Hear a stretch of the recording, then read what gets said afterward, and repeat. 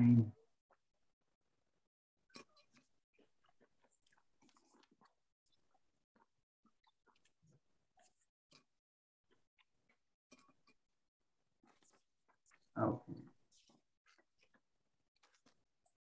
So we are ready to start. Oh, it's 10 a.m. and I'm going to call this meeting to order. Welcome everyone. And we have a draft agenda here. Is there a motion to? So moved. There's a motion to approve the agenda. Is there a second? Second. Okay, great. Moving to second to approve the agenda.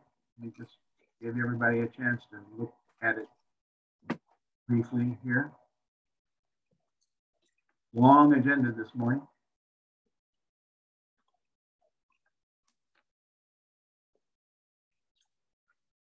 And okay, all those in favor of approving the agenda, please mark yes on your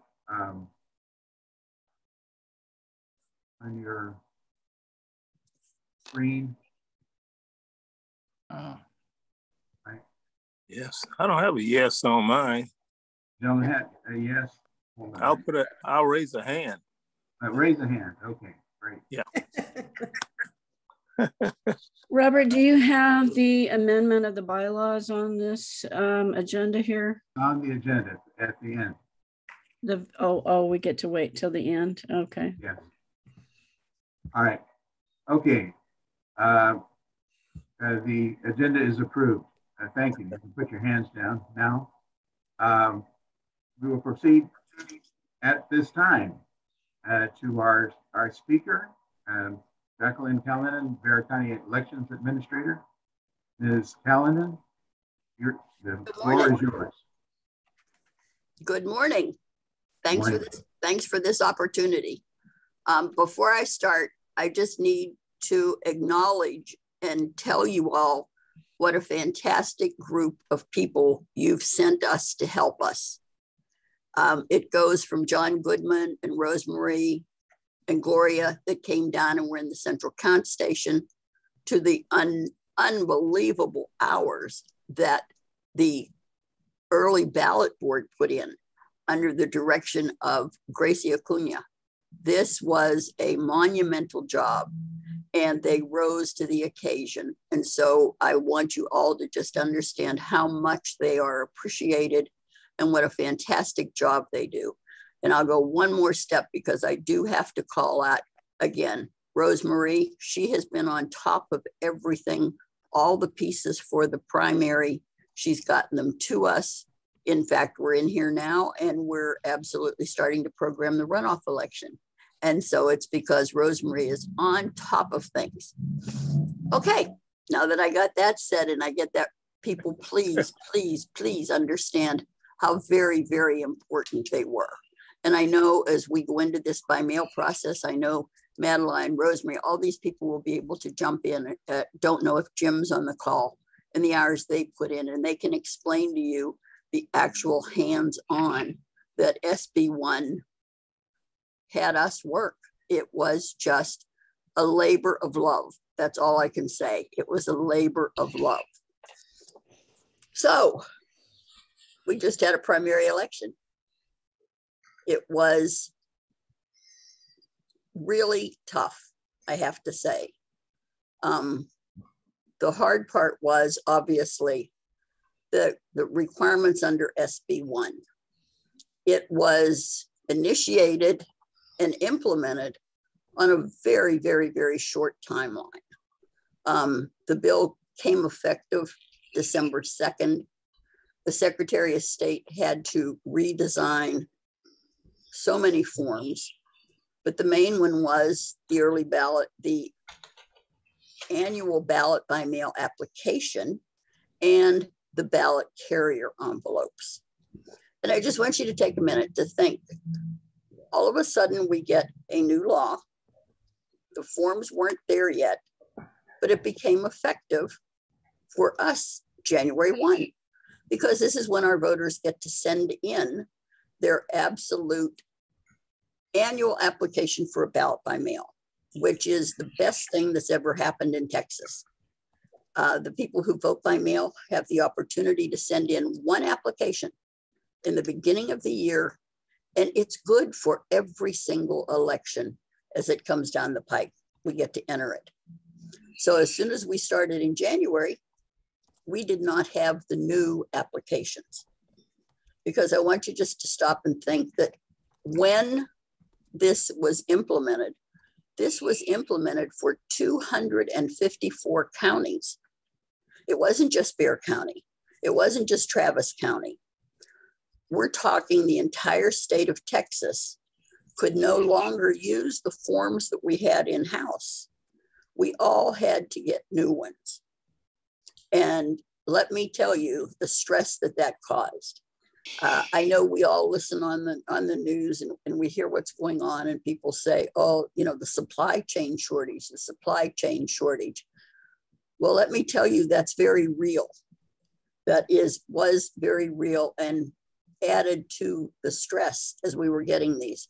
And I don't know how many of you all voted by mail, but you'll notice, if you saw it, you notice this time, instead of the entire envelope being a certain color, they just had a colored band down the left side, because again, that was due to the paper shortage.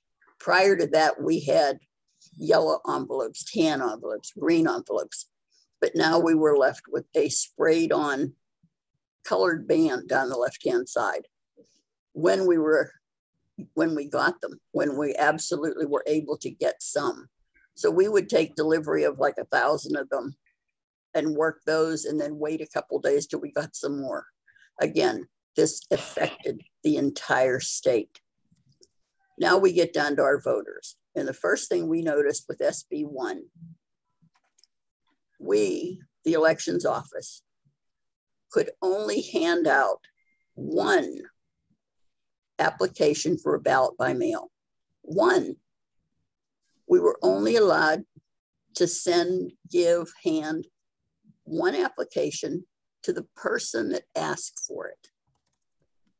Where in the past, we've had people, I mean, we have a phone system, and I know a lot of people don't like it, but it's a blessing for the people who are at home and they want to get those applications for ballot by mail. It runs 24 hours a day. I have a staff member that comes in, and sometimes there's 50 messages in it, sometimes there's 150. And they write out, and it's like, this is Jackie Callanan, my address. Could you please send an application for myself and my husband? Thank you. And then that's the end of the message. Well, we couldn't do that.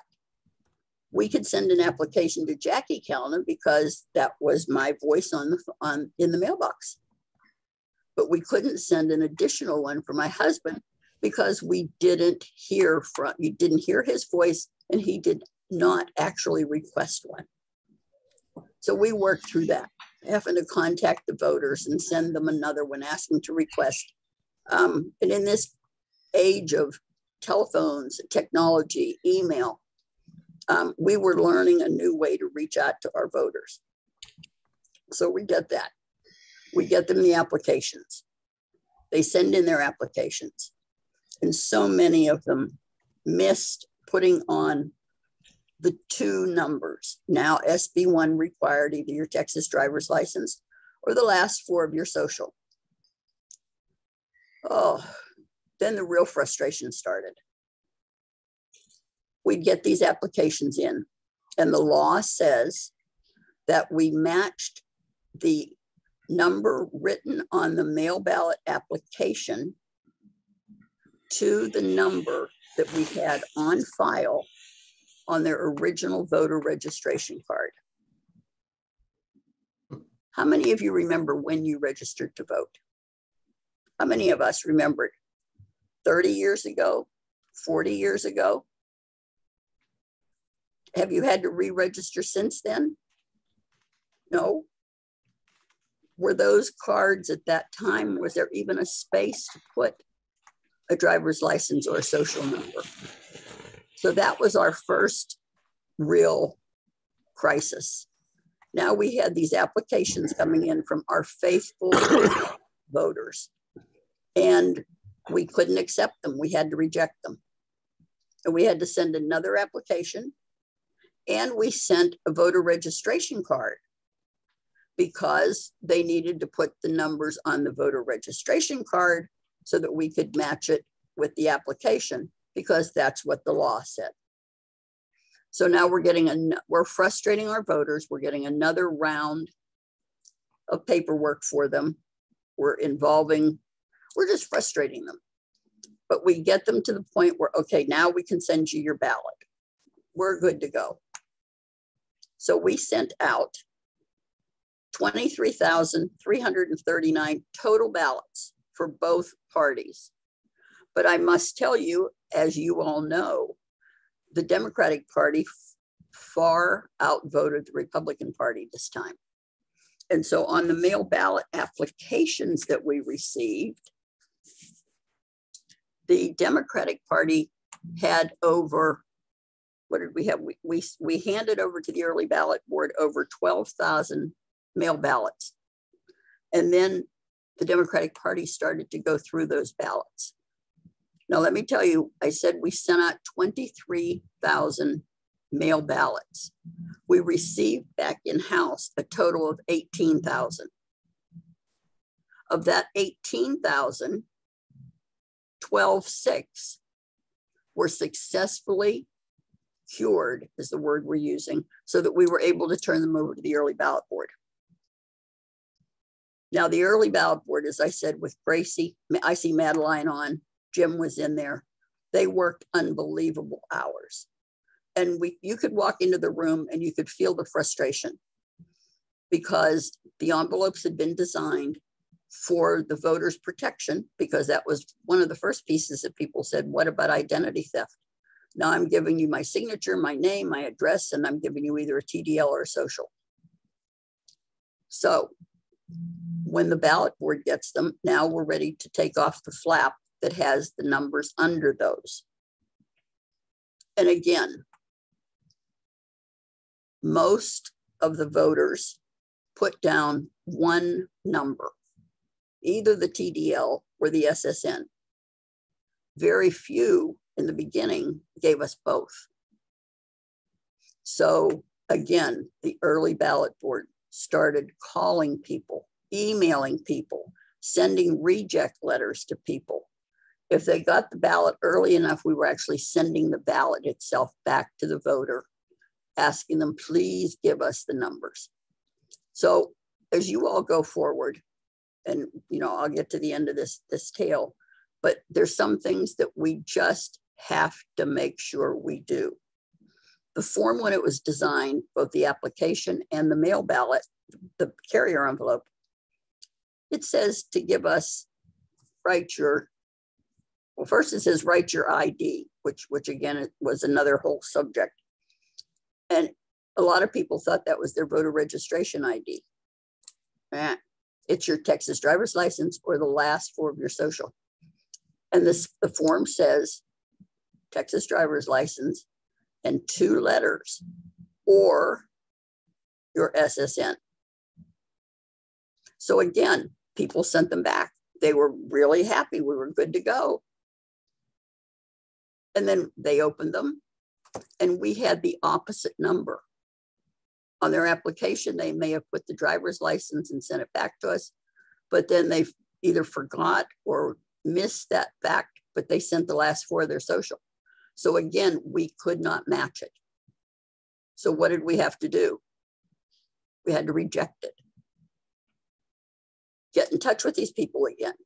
Contact these people again, by mail, by phone, by letter, by reject letter. So bottom line, for the Democratic Party, which again did the yeoman's part of this, I said we turned over 12,621 ballots to the early ballot board. 12,621. The ballot board prepared, opened, accepted, qualified, all of those words come into play, 9,793 ballots. That's what they turned over to us to tabulate. So we still had 2,823 ballots that were rejected. Again, this is now what we're going to, this is the mountain we have to start and climb right now. We're going to work with these people. We are going to have to send another mailing. We're going to have to send another letter. I think you all will be phone banking. This, once it's fixed and fixed and fixed, and we convince the voters that they send us both numbers, go ahead and give us both numbers. You stand a better chance of qualifying with both numbers. And so for us, for the elections administrators, of course, but this is not unique to Bexar County in any way, shape, or form.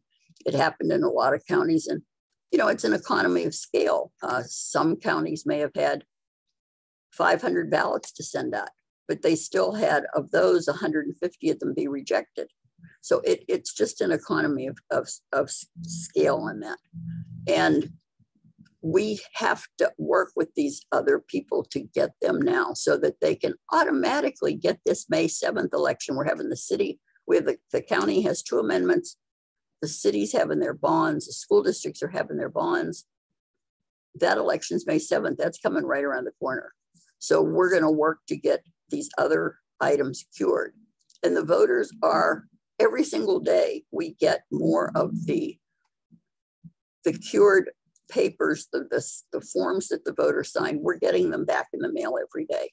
So that system's still working. But again, if anybody has any influence over anyone, we need to go back and either have the legislature change the form to say and instead of or. Give us your TDL and the last 4. Or we're going to have to see if we can get the Secretary of State's office to do it as an administrative rule. So we're not sure which way that's going to go, but that's one. I hate to say it's one of the simple fixes, but it's one of the things that we have got to start. So that, and that's the campaign we need to hear. And again, I will tell you, and I'm saying this personally, we reached out to the people who are on the May ballot, the entities for the May 7th election. And we pleaded with them. We had a meeting. They were in here on Wednesday. And we showed them the applications and we showed them the envelopes. And we asked for them to get with their consultants so that they can put a big and in between the driver's license number and the SSN. And another piece that was so frustrating, and like I said, most of you who know me, I am not a negative person. I mean, I love this job, and we're obviously you all are involved because it's a passion. It's who we are, and you know, like-minded. But all of a sudden, everybody kept telling, or I should say, the state of Texas kept saying, go to their tracker, go to their tracker. You can fix it online. It's very easy. Well, the tracker did not work for us. It didn't work. When 3 days before the cure period, now I'm talking, we've already had the election, March 1st. On that following Friday, the Secretary of State sent us, Bexar County, a notice that we had voters who had cured their ballot through the Secretary of State's. I opened the file and I pulled it down, and we had 39 voters who had been successful. Out of all of our voters in Bexar County, from those 23,000 to the 18,000, we had 39 had been able to put their numbers in there, and we adjusted them. So again, from an elections administrator standpoint, we are just going to be all over the Secretary of State's office because we feel that they really didn't give us the support that we could have used. And, you know, it sounds selfish to say they didn't give us, but I'm using us in the broader sense. You understand that it's us, the voters. That's what was left done. So as you all move forward, and I know you will, and you touch those voters and you hear you know, and it has to come down to you hear the complaints. That's what it is. I mean, because all elections are local. So as far as that voter who didn't get their vote, it's Bear County's fault. It's our fault that we didn't send them their application. So as much as I, you know, it almost sounds like I'm whining, but please try and explain to them, we had to follow the law. We had no choice other than to follow the law. And we've got to fix it. We have got to fix it. So again, as I started, I'm just as proud of the people that you all sent on, you know, Madeline, Jim, Linda. I mean, the names just go on, and they put days in here. Usually the early ballot board comes and they're in for 3 or 4 days, and, you know, they get their work done. This was weeks and weeks and weeks. They gave up their weekends. They were here Saturdays and Sundays, late into the night. So please, if nothing else from this little talk, please appreciate the people that you have. And if I can put a plug in, please appreciate my staff, because this was a new one for us. We're still learning. And again, I'm here to answer any questions you have. I'm sorry I took so long giving that explanation. Okay, I have a question, Jackie. First of all, I want to tell everybody that Jackie is phenomenal. She does a fantastic job, fairly and efficiently. It is not Jackie's fault that any of this happened. But I've done some analyses, and given the general election versus a primary, I anticipate, remember, a lot of these people will not have voted in the primary, so they don't have that knowledge of the problems we've got. Right. I anticipate we're going to have somewhere probably in the neighborhood of 10,000 rejects, at least initially. Jackie, what I'm asking you is, what do you need from our commissioners? Because we need to have a bunch of ballot board people in from day 2, so that they can start sending the reject curing letters out immediately, not waiting until it's too late. Many of those people didn't get their letters until after it was too late. That's my question. That's a great question, Madeline. I mean, you were here. We needed space. And again, in elections here, we run our elections on a project management system. So we know where our deadlines are, where our hard deadlines are, where things are supposed to start.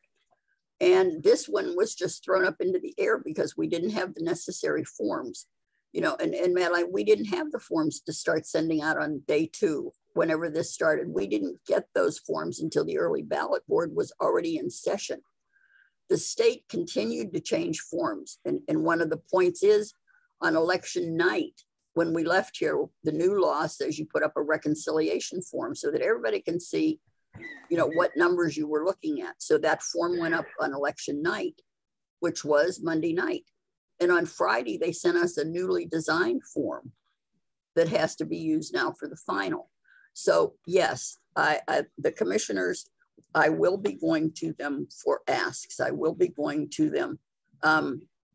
We didn't realize the impact of the phone calls, the phones ringing and ringing and ringing, that we could contact the voter by and have the voter call us. So, you know, we're scrambling at the last minute to set up separate phone lines, set up separate emails. We're working through that. But to Madeline's point, at some point, we have to figure out where we need just more square footage, just more room for the ballot boards to be able to spread out, more room for us to make a phone bank wall. And that's what it turned into. We needed a phone bank. So we're going to look at that. And I would hope to be able to come back and Madeline, give you some true asks that we can go back in and work as a unit and ask them for. Jacqueline, I wanted to ask you very quickly, how many Republican ballots were rejected? On the Republican side, 1,117. But again, while you all had 12,600 be turned over to the early ballot board, they had 5,477 turned over. So the Republican, I mean, it was, it was the same percentages, but yeah, I hope that helps. Andres, unmute. Yes, thank you, Jackie, for being with us. A question for you. Have you contacted the, have you been in contact with the other counties on this mail-in ballot process? Yes, Andres, yes, we have, and we have a very strong organization, and within that organization we have a subsection which speaks to the larger counties, and those calls have been tough. Again, our association's walking a very fine line between wanting to absolutely decimate the Secretary of State's office for non-support, and also knowing we can't do that. And so we have to figure out how to work with them. That's the problem is, like everything, the Secretary of State's office is super, they're good people. There are good people there. But as, I'm going to say this and it's going to be wrong, but the Secretary of State's office has fantastic people there, but very few people have ever worked elections. They're lawyers who have come in and they haven't been in the trenches, for lack of a better term. I think you all understand what we're talking about. And so, you know, they think we can turn on a dime and that we can wait for this form to come down. And if we were a little county, maybe we could wait for the form to come down. But when we're a big county and we have to get 20,000 envelopes in here and we can't find a printer because they don't have paper, it would have been much better. You know, I always say, if I got to be queen for a day, if we had said, okay, here's SB1. It took effect December 2nd. The first day to implement it should have been 6 months down the road, not a month. We had 1 month to get ready for it because December 2nd came, and then we had Christmas in there. And then we came back. And for all of you that know, we have that Federal Move Act that we must have those ballots in the mail. So by the 15th of January, in reality, we had 2 weeks to scramble to get the ballots. And so again, I'm as proud as I can be for anybody who assisted here, but we've got to put, dare I say, common sense back into this. We have to have people look at the timelines. Okay, Linda Maldonado. Can you hear me? Yes. Yes. Okay, I have a question. I noticed a lot of ballots locally, names that I recognized on the roster were returned on March 2nd. Were those statutorily be able to be counted, or were those, there was some confusion about the actual deadline. Great question, Linda. And yes, again, you know, to Andre's point, you know, we have this organization, the Elections Administration, and we noticed after every single election, the day following the election, the post office would deliver us mail ballots that were late.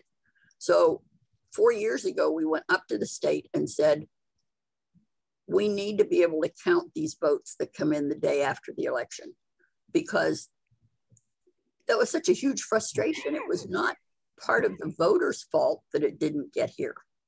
And so they allowed us to count any ballots that come in the day after the election that the post office delivers to us, if we can see that there's a postmark on it by 7 o'clock on election night. And so we got in 4 trays on March 2nd, which we were thrilled at, and we got to process.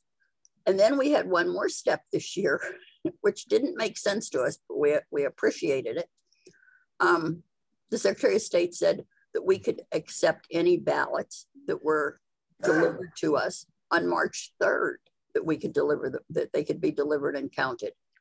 And we were like, well, wait a minute. We know we could do it the day after. What's this second day? Well, come to find out, in the Secretary of State's world, it was Texas Independence Day. And Texas Independence Day is a state holiday.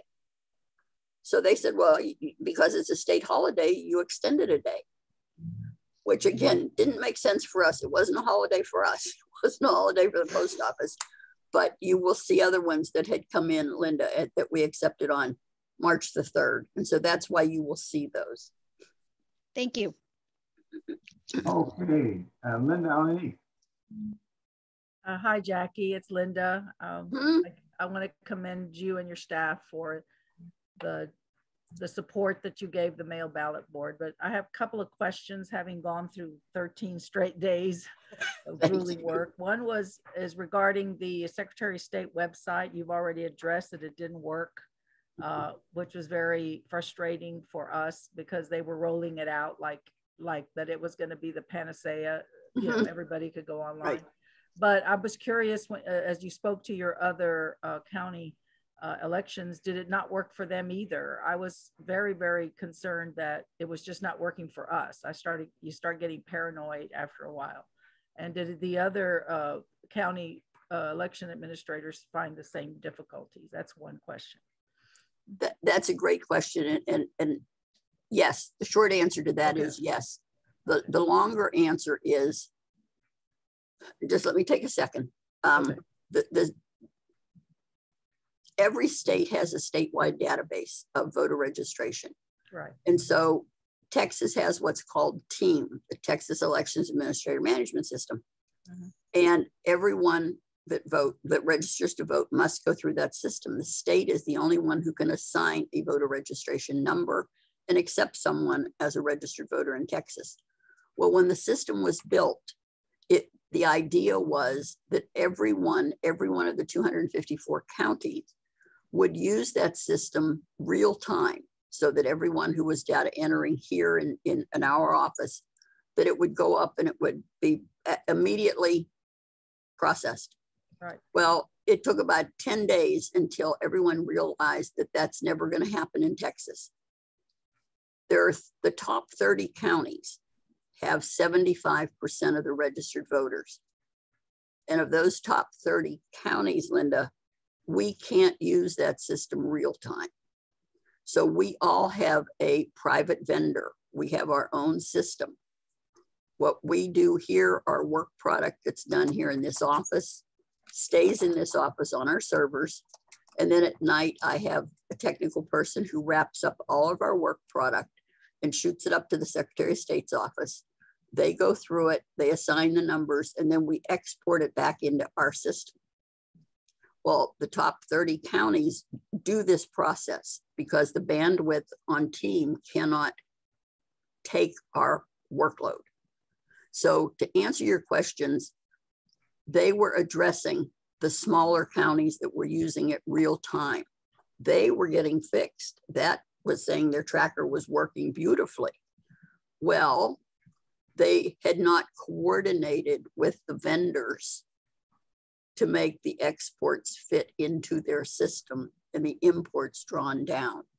And so we lived through a month of the Secretary of State saying it was the vendor saying it was the Secretary of State.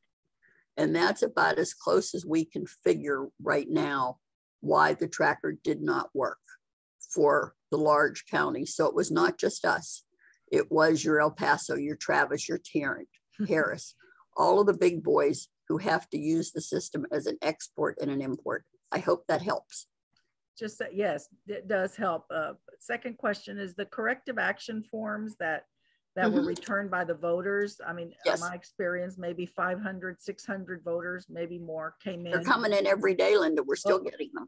Okay, I was curious, are those ID numbers? Because on those forms, the majority that I saw were providing both numbers. Right. Are those numbers going to be able to be entered into the voting record from the corrective action? Yes, from the corrective action, absolutely. Okay, great. That'll help a lot with the data. It will.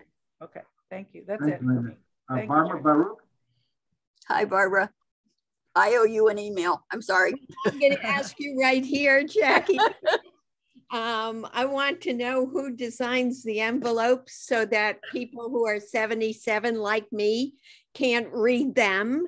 And will they be the same in November? Do you know? They will be identical in November, I'm sorry to say. Okay. And yes, the secretary, okay, again, I'm sorry, I'm going to whine because I'm really mad at the Secretary of State's office. The laws that govern us, when we put out a sample ballot, when we put out a ballot, we cannot go below a 9.5 font, period. That's the universal number. And if we try and squeeze something on a page, we get smacked. We can't do it. Mm-hmm. The size font they used on that form and on those letters, it should be criminal. And I know I shouldn't say that, but you are so right, Barbara. You are so right. And the little spaces they give us to put a number in, as they squeeze down those numbers and we have to translate or use those numbers. Is it a 5? Is it a 6? Is it a 3? Is it an 8? It just mitigates and just keeps on going. So yes, Secretary of State designs them. We must use them. And as I said, we're hoping just to get an administrative rule to change it to and instead of or. But we're stuck with those until we go back to the legislature meets again and adjust all these parts of SB1. Okay, I just have one little other question, and that is, I know you cannot send 2 applications to vote by mail, but can voters duplicate, make a Xerox copy of an application to vote by mail, or even just send you in all the required information right away, directly? Yes, I'm taking that as a yes. You all, the SB1 puts the limitations on public officials with the idea that you can't spend public funds.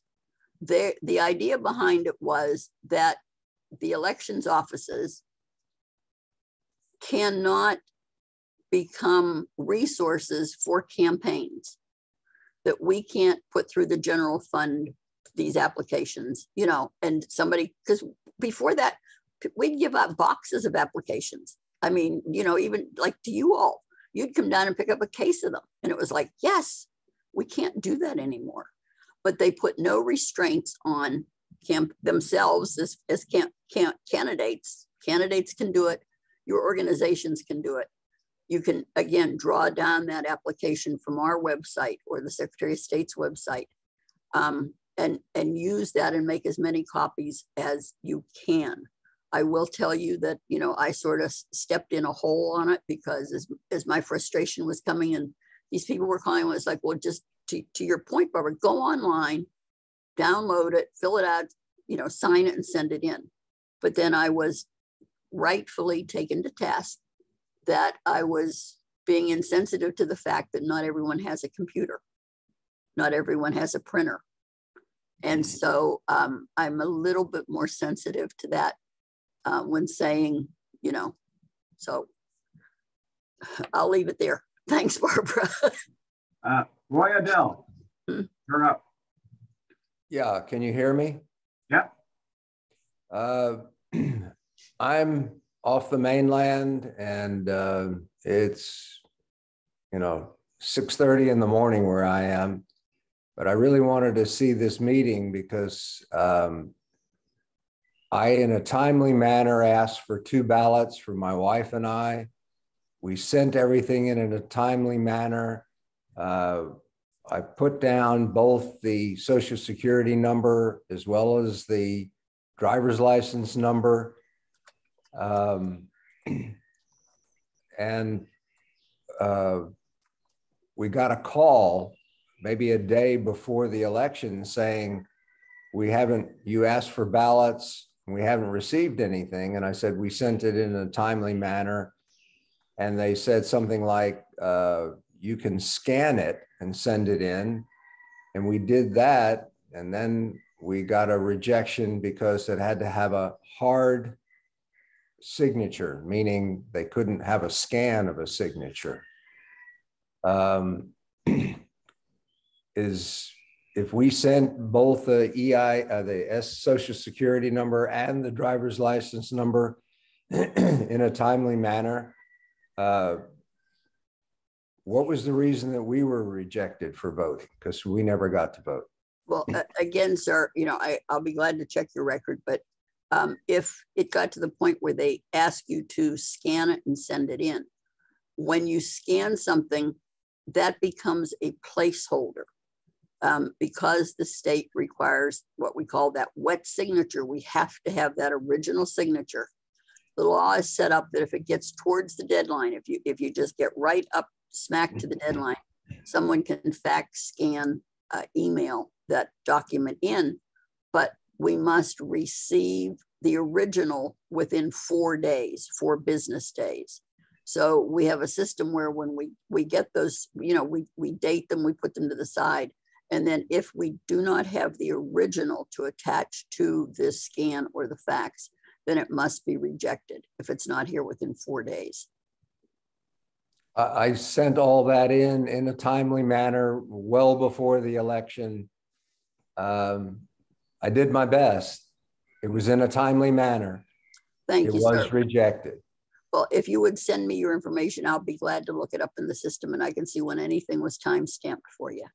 How do I send an email to you? And I had the same problem. I applied twice for a mail-in ballot, and I provided both numbers on the second one. Never got anything. In fact, I called your office a couple of times, and they said it was in process, but nothing ever happened. I voted in person. That's okay. I was able to do that, but there something did go wrong, I'm afraid. But I'm sorry to hear that. I'm sorry. May I please give everyone my email address and to sir, so I can check personally for you. My email address is J, last name Callanan, JCALLANEN, just like it is on the screen, at BEXAR.org, O-R-G. Thank you very much. Thanks, Jamie. David Kaufman.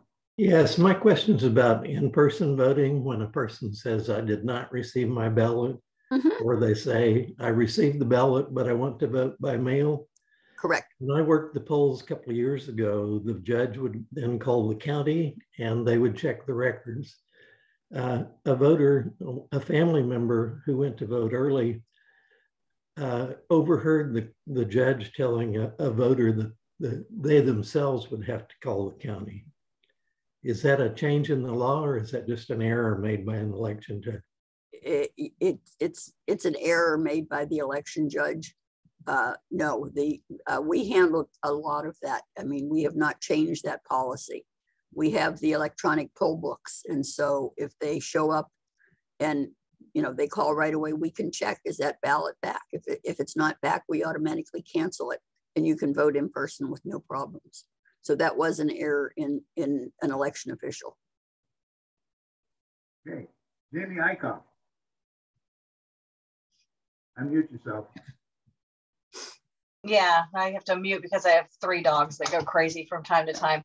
Thank you, Jackie. I have a suggestion. I had a lot of confusion with my senior voters in my precinct who had sent in their applications, and obviously with all this new stuff, it was nutty.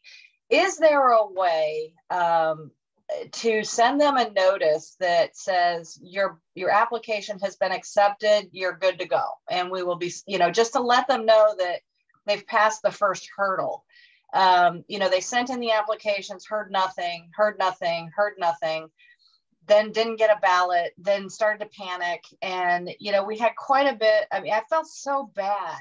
Right. I even had a Republican gentleman call me, and I ended up calling John Austin, the chair, to say, help your dude out. He's struggling, so this is not a partisan matter at all. But I think maybe just over communicating with our seniors and disabled folks would be something that the county could initiate. If it's a postcard that drops in the mail that says you've been approved, boom, you know, because they don't have emails.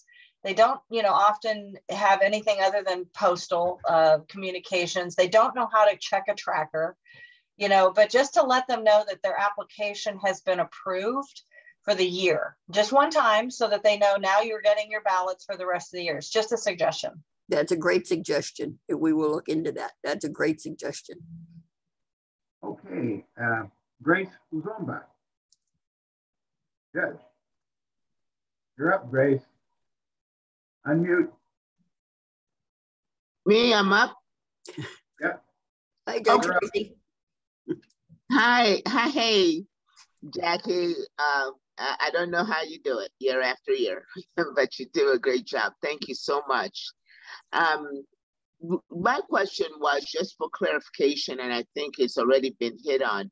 If the mail-in ballots were, the application were accepted now, how long are they good for? Is it just 2022, 2023, 2024? When would they have to request? That's a great question, Judge Gracie. The applications are good for 1 calendar year. So we can accept them, you know, from January 1, and then they will get a ballot for every election through December 31st. Oh, okay. And so can they still get the ballots now and still get the applications processed now? Yes, ma'am. It's an ongoing, yes, it's an ongoing, doors always open to accept applications. Yes, ma'am. Oh, okay, great. And when is the registration, when's the registration deadline for the runoff? You're asking me a hard question. I'll have to open up my calendar. Okay. Again, as horrible as it is, website, I'll go there. I've switched to working on the May 7th election right now, which is just horrible. The last day to register for a ballot for May, yours is May 24th. Your last day to ask for a mail ballot application is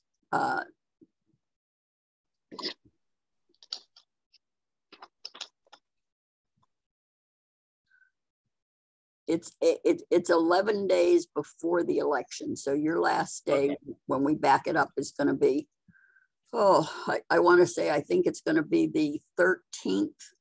It is definitely the Friday, the 13th. Go figure that. For the May 24th election. Thanks for allowing me to look that up. Okay, 2 more questions, and then we have to wind it up because we do have other things to get to. Thank you very much, Jackie. John Goodman. Hey, John. Hi, Jackie. Thank you so much for surviving this. I have a question and a comment. Number 1, on the application for ballot by mail, if people put both of their ID numbers and you only have one of them on file, will that cause you to put the other one in their voter record? We're asking and we're waiting for a ruling on that. Okay. Again, as I said in the beginning, if the application was rejected, we sent a voter registration card because the law is written, it must match what is on the registration card. But we said, you know, we've got access to all of these numbers, let us use them. So we don't know the answer to that yet. Okay, good. And then my comment is, as we go forward, all of our voter registrars need to be getting both numbers every time from every voter, I think. And we've talked to the people at Radical Registrars about that. BCDP, Nicolette, who does our voter registration class, is aware of that. And we do need to talk to all the other voter registration entities here in Bexar County and let them know that that needs to be the policy from now on. Fantastic. That's a great idea. Okay, that's all. Thank you. Last question. John Courage, you're up. Okay, thanks, Bob. I've got bad video, but can you hear me okay? I hear you. Good, thank you. Up a little bit, but go ahead. Okay. Thank you, Jackie, for the work that you and all your staff and all of the volunteers who helped did. It was a mountain to climb. But one of the questions that came to my mind was, as you were talking about adding numbers or adding both numbers, I think you said you wanted to change the wording from or to and. Yes, sir. And what came to my mind was, what happens if you're an elderly person and you don't have a driver's license? Are you going to think, well, I don't have both? It says and I only have one. Does that mean I won't be able to vote? So by changing it to and, are you making people think they have to have both numbers and maybe making them feel like they can't vote because they don't have a driver's license? That's a great insight. That's a great insight. So maybe we could put it and/or, because again, as Barbara said, the type on that is so small, we would not be able to add any kind of definition on there. But that's great insight, John. Thank you. All right, that's all. Thank you. Keep up the great work. Judge Boyd, you had a question in the chat and I can't find it. Could you ask it orally? And this will be the last one. Okay, awesome. It was a question / comment. When mail-in ballots were being cured, I can't tell you the number of people I ran across thought that meant that somebody could go in and change their vote. I don't know if there's any type of information you can get to the public. And some of these are people who were actually running for office. And I'm telling them, no, the vote isn't changed. It is curing whatever information they did not have to verify that they are the person who voted. Is there something that can be done about that? Again, thanks, Judge. That's amazing. I mean, we had not heard that. And the word cured comes out of the legal document that we've had to use. And yes, the curing, anytime they come in, I mean, we're handing them their sealed ballot that's still in the envelope for them to put the numbers on it on the back. But again, I'm going to make a note of that. That's great insight that we had not heard. So thank you for that. Thank you so very much, Jackie Callahan. We really appreciate your having joined us this morning and provided so much good information and responding to our questions. And let's all give Jackie Callahan a hand here. I thank you, sir, for this opportunity. And I'm sorry I took so much time, but you all have a wonderful weekend. Okay, thank you. Thank you. Bye-bye. Bye-bye. Thank you. Okay, we're going to move on to our next item on the agenda, which Wait, excuse me. I don't think we voted on the agenda yet. Yes, we did. I did. Okay, I only had 6 people. You weren't here. No, I was here. I only saw 6 people that had done a check mark, and so I cleared that out because you allowed Jackie to start speaking. I mean, I didn't see more than 7 people. Most people raised their hand. Okay, well, let's do it again because I have an objection to the agenda because it's incorrect where I had asked for an amendment. The information, I just put it in the chat box here. And I had sent this out to our membership that that there's an amendment to paragraph B, an addition of several motions in there. So could we please redress accept the Sandra, the agenda was approved. I did not. I'm sorry. I did not see that. I'm sorry that you didn't see it, but it was approved as submitted, and you were out of order. So we're going to move on to Colt. Is Colt with us? Colt? I am, Bob. Okay, fire away, Colt. Sure. I have all of the numbers of what we did in the pre-primary and primary part of this last election. Still waiting for the voting numbers to be uploaded into for the election to be certified and get the precinct numbers so that we can then see what the effect of all of this was on the election. But I have done a lot of analysis and tracking of what we did, what we spent our money on, and I'm gonna share my screen so that y'all can at least follow along and not have to just stare at me talk about numbers for 15 minutes. Let me see if I can do this here. Can y'all see that spreadsheet? Yes. Yes. Okay. So September 1st to March 1st was about when we did all of our contact, 25 weeks with the phone and block walking. We did 27,661 contact attempts. Over the 25 weeks, that's 1,106 contacts per week. And for the contacts an hour, you can basically use 20 because for phone banking, you can make about 23 to 25 calls, if not more, an hour. And then block walking is, of course, less. It's probably about 15 or maybe less per hour. So averages to 20, but that's 1,383 hours of voter contact. We use Mobilize to track all this stuff.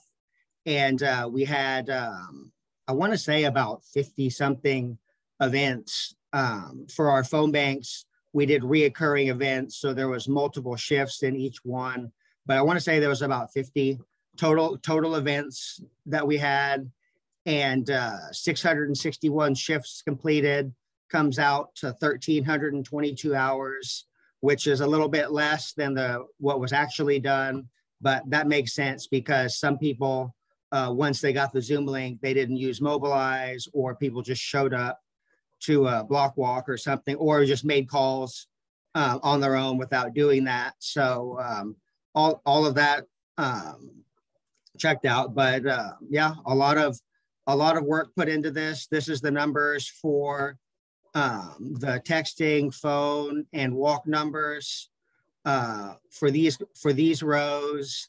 I broke it up by precinct, but these 5 rows are what was done through the Vote for a Better Texas Blue Action Democrats effort, using our van account, cutting the turfs, making the phone banks and stuff. And then I also tracked the Bexar County Democratic Party, what was done without our input, but still done in Bexar County. And for the texting, the contact rate for hustle texting has been steadily going down since 2020. We're not the only ones doing it, and people are tired of it. And I think not answering, it was 3.18% for us. For Blue Action Democrats, we did texting in Travis County, Harris County, some other rural counties, and this is good compared to other counties. We still canvassed 8,000 people, but we had to text a lot to do that. I'm looking into some different texting programs and kind of taking a different strategy on this. The hustle program that we use right now is a P2P system, person to person. It simulates a one-on-one conversation, and it's about asking short questions and engaging and like getting people to respond back. And I'm looking into it more to see about just getting information out there. And it's different, but we'll see. For the phone contact rate was 14.53%. Not that bad. The last phone banking that I did was for Courage in 2021. And I think we were at like 12. So that's, I guess you could say, up a little, but it's a different kind of election. But yeah, a lot of phone calls for block walking. I was extremely pleased to see like for the turfs that we cut using our scripts and our targeting and everything, our contact rate was 28.56% for the doors that we hit. That included volunteer recruitment. We did in January, we were reaching out to the infrequent primary voters along with the vote by mail chase. And then that shifted over to including more Dems for GOTV. So kind of across the board there, it was a really great contact rate. I'm just a disclaimer. I know a lot of people in a lot of Bear precinct chairs did a lot of lit dropping with like sample ballots and letters and stuff like that, and weren't knocking on doors. So that's why that's low. It's not that it's nothing bad or anything like that. Yeah, that's all of the stuff that we did. Just to put it into context a little, this list right here is the top 20 phone or block walkers. This is just combined contacts. These 20 people did 49% of the total voter contact that was done. That's a heavy load. Jesse, God bless him, did so many volunteer. That's this row right here. That's the volunteer recruitment. We really worked our list in Van, doing the texting and then secondary follow-up calls, multiple rounds of it. I think we experienced it, and I spoke with other groups and campaigns that had the same experience, that it's almost like people are just fatigued right now and maybe overwhelmed. And it was definitely, we had to work to get people to turn out, but thank God that we have these people that did this. Just again, to put it in perspective, for Kelsey, she was the 20th one, 247 contacts. I did the math on that. That's like 1.37 hours of volunteering per week. That's a phone, phone banks are 2 hours, 6 to 8 o'clock. So that's a phone bank a week or a block walk a week. If everybody did that, these numbers would be so much higher. Oh yeah, for the Bear Blue Action Democrats also paid some phone bankers to make calls. They ended up doing 26.4% of the calls. They averaged 23.5 calls an hour, and that's what the call per dollar was. But again, I mean, they were dedicated to it, doing it every day for three or 4 hours a day. But that's what you can do if you really put the time into it. Yeah, this is what it is. This is what's in Van. This is what we tracked for the runoff election. For the runoff election coming up. I think I did it right last night. For today, it's like nine weeks until the election day. If everybody in this meeting, I did the math when it was 85.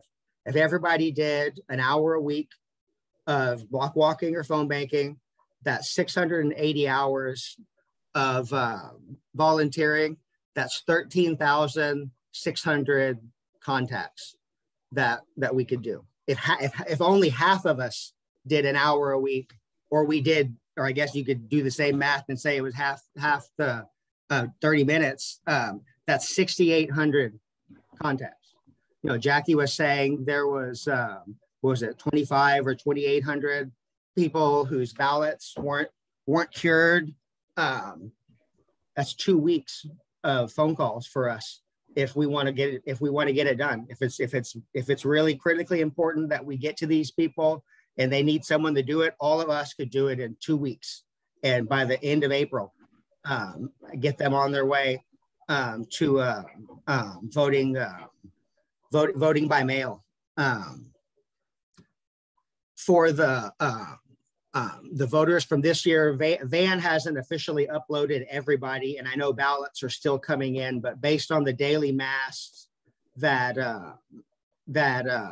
come out, I have about 10,000 people that voted by mail. And if I do the targeting to include people that voted in previous Dem primaries and exclude Republicans, there's like 7,200 people on that list, 4,800 phones.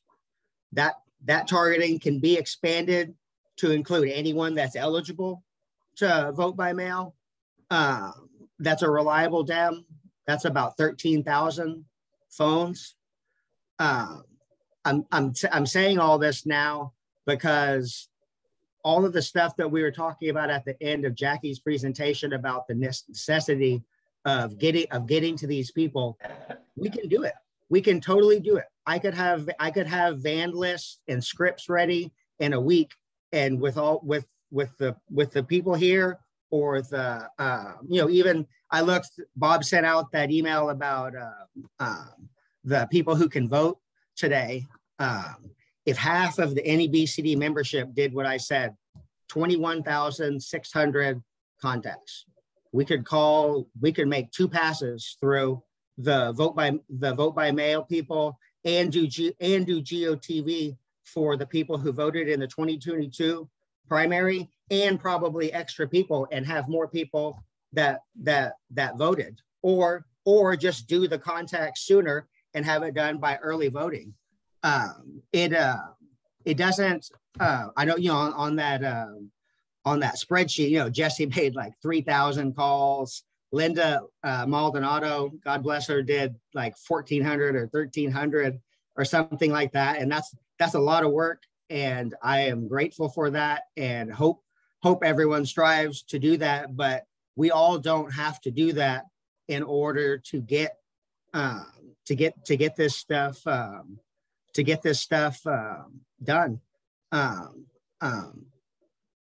Like I said, when Van uploads when the elections are certified and we get everyone that voted, and Van uploads that to where we can make lists and stuff like that, we have the capacity to go to everyone, the people who voted and it counted, thank them, let them know their vote counted, go on to the next door if it's somebody that is eligible to vote by mail, and it's not in there that they voted. Maybe they're one of the ones that's on Jackie's list for they weren't able to cure their ballot or something. But we would be able to do it in a way that didn't slip through the cracks. Or if we get the exact list of the ballots that weren't cured, it would be nothing to make those phone calls. And like I said, by the end of the month, we could have them on their way, and having faith in the system again. I think, personally, I think it's up to us, the people, to step up and do this. The SB1, they didn't start working on that 2 weeks before they passed it. They were working on that for years before. And Jackie's hands are tied in a lot of ways by intention, and ours aren't. We can do whatever we want.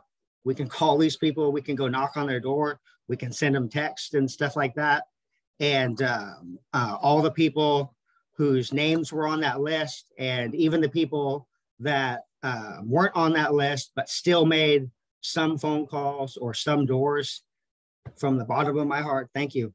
That's the most important thing that we can do, and it's what we need to do in the future. More voter contact equals more votes.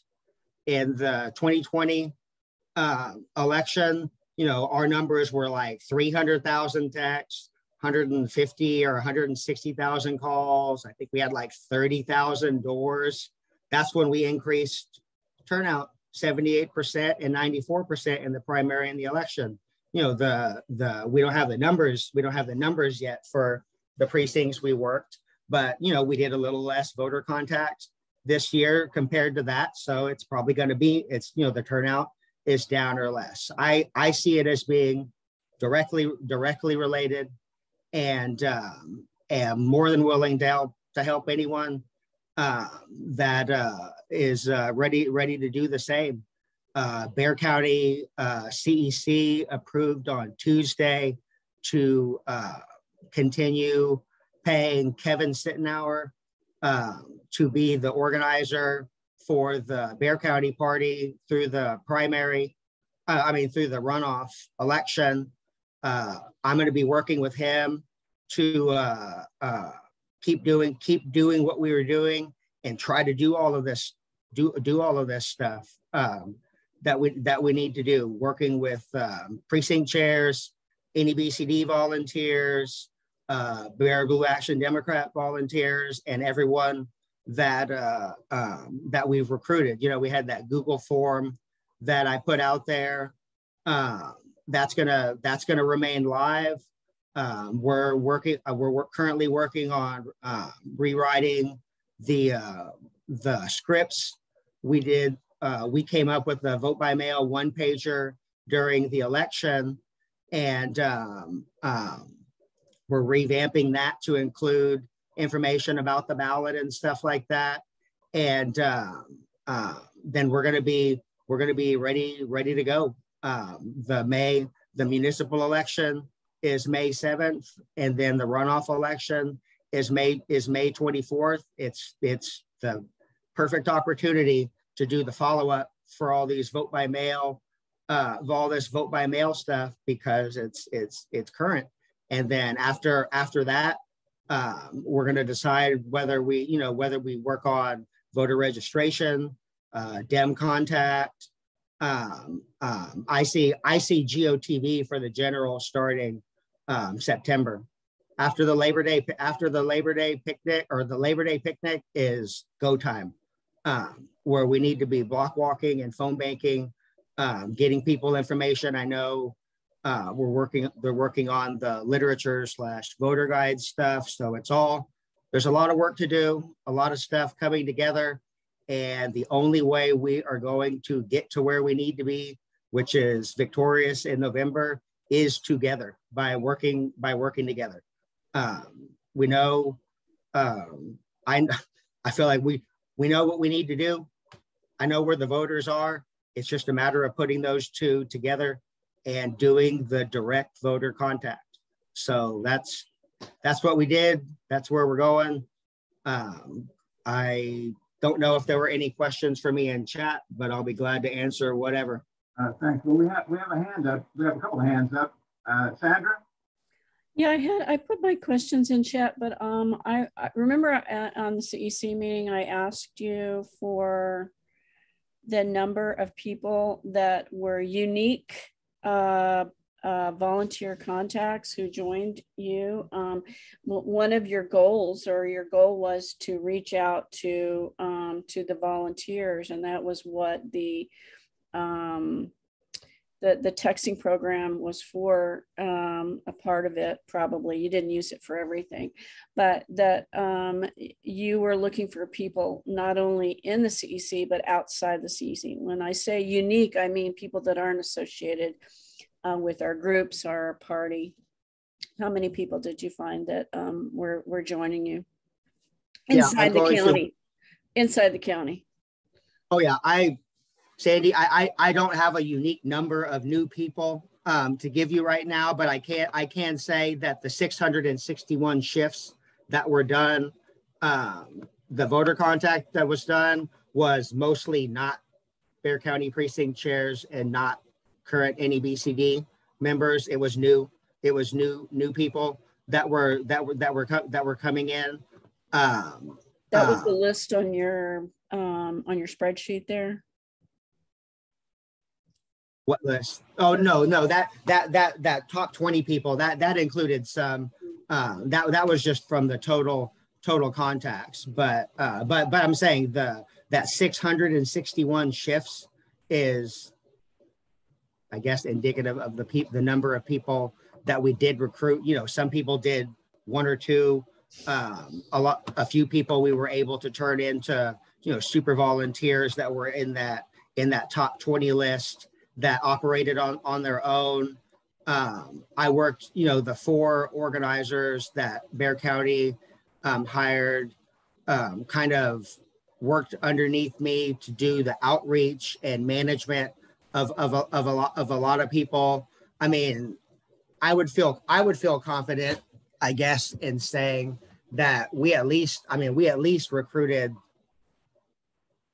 I don't know, 100, 150.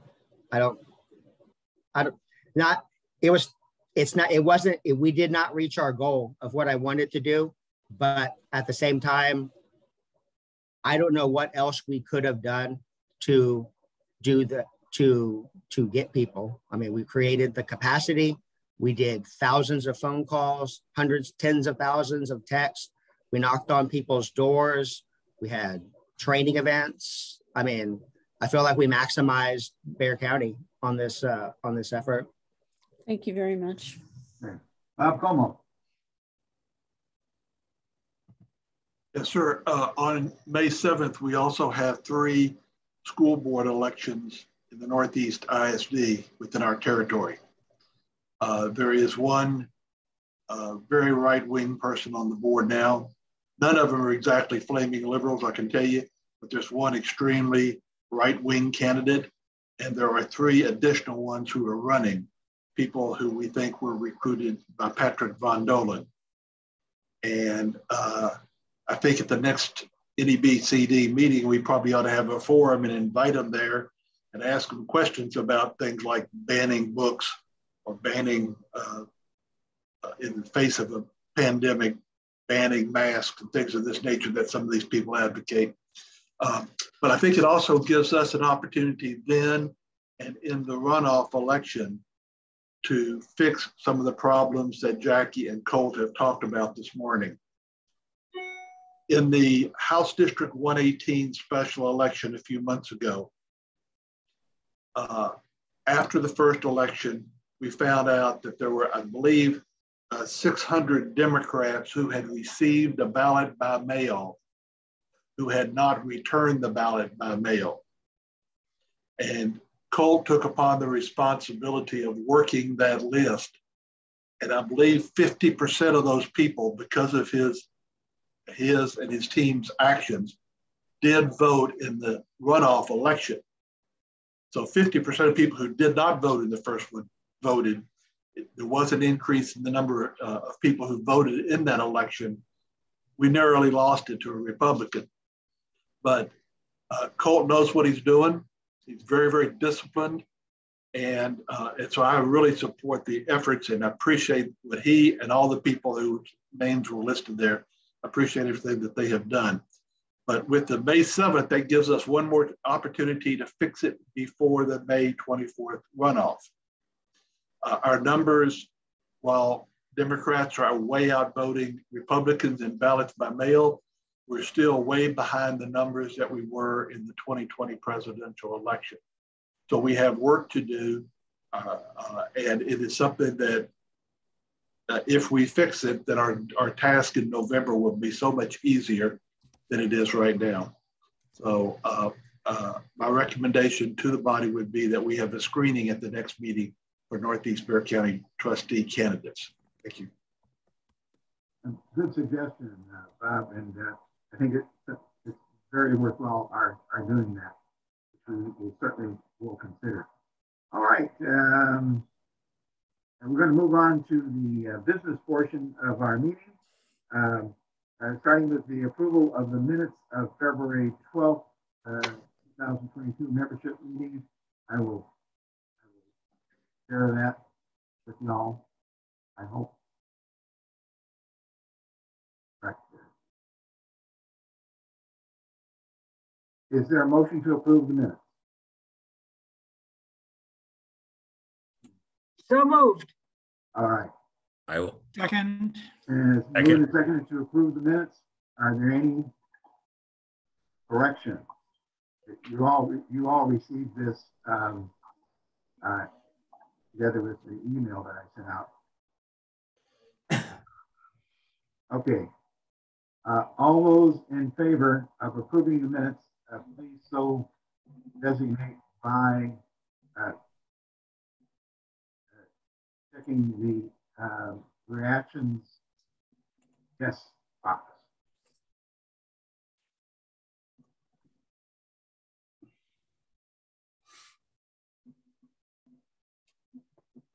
Waiting for,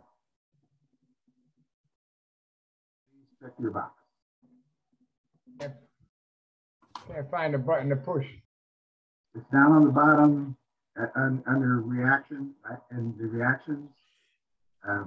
Click on reactions and you'll see that there's a yes and a no button on other things.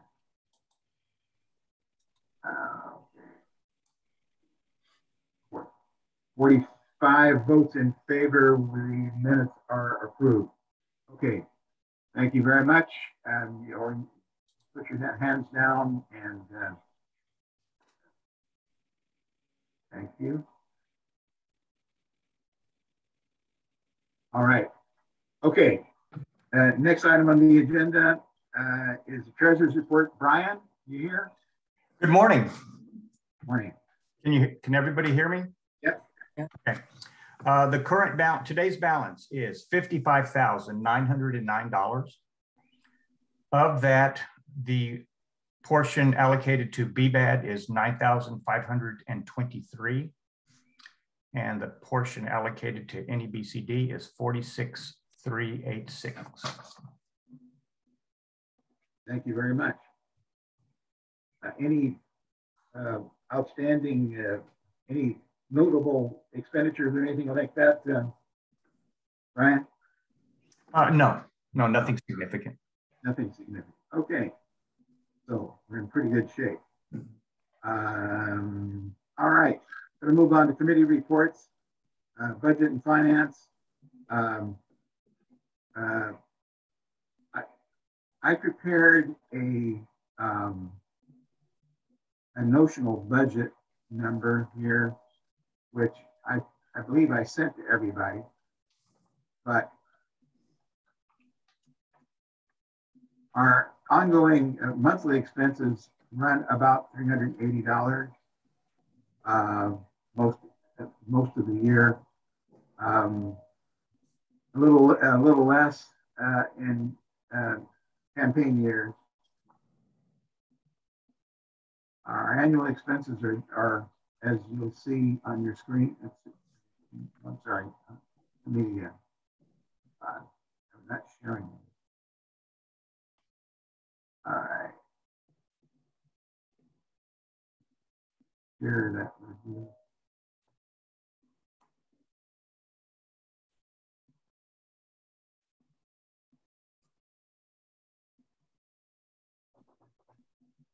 Okay.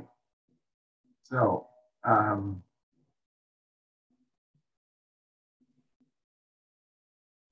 it looks like after we've taken care of all of our normal expenses and so on, that for the campaign, we'll have roughly in the range of $28,000 to spend on campaign expenses, not including the campaign office, which will be about we think somewhere between $15,000 and $18,000 for rent, and the other numbers that you see there for those expenses. So we're in pretty good shape. And the reason we're in pretty good shape is that we've had a really good response to our fundraisers, better than ever, as a matter of fact. So our budget situation is pretty good. Okay. Campaign and candidate recruitment. Ian? Are you there, Ryan? Let me unmute. Okay. Now, I think Colt already said the important parts. Okay, great. All right. Communications. Sandra Thompson and Martha Spinks. Communications. Yeah, we did have a great many people watch our video on YouTube. The last I looked, it was about 100 views and watched pretty much all the way through. So thank you very much for all the judges for submitting their videos to us. I felt like, you know, even though it was a lot of work, it was pretty successful.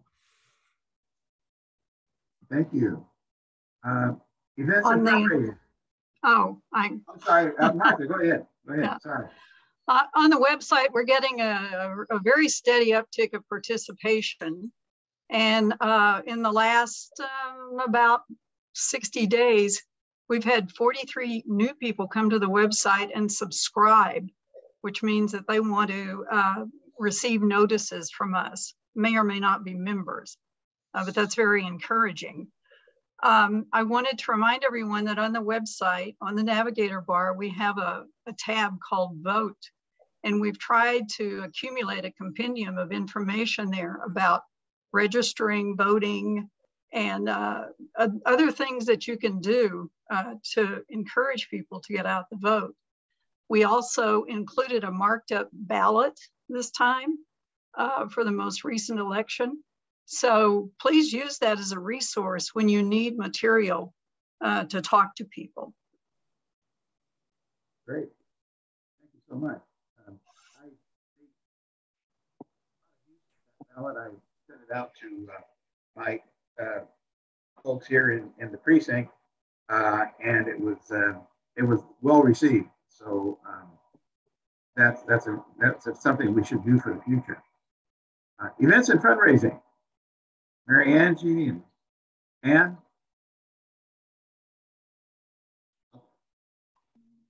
Jamie, go ahead. Okay. Are we? So hold on, Ann. There was a question from Jamie. Yeah, I just had a question for Martha. Is it possible to put a page on the NEBCD website that highlights the relationship between BBAD and the work that we're doing in the field together? Anything is possible. What kind of content do you want? We'll discuss it on the board and put it together. Okay, perfect. Yeah, because I'd also like to see I don't know if there's a way to funnel. Is there a way that the volunteers who are signing up are funneling over to COPE so that we have those in our pool? Ask that question another way. I'm not sure what you're asking. Do we have a call to action for people who are coming to the site? Would you like to volunteer? Would you like to help? And if so, if we're collecting that information, is that being shared with COPE?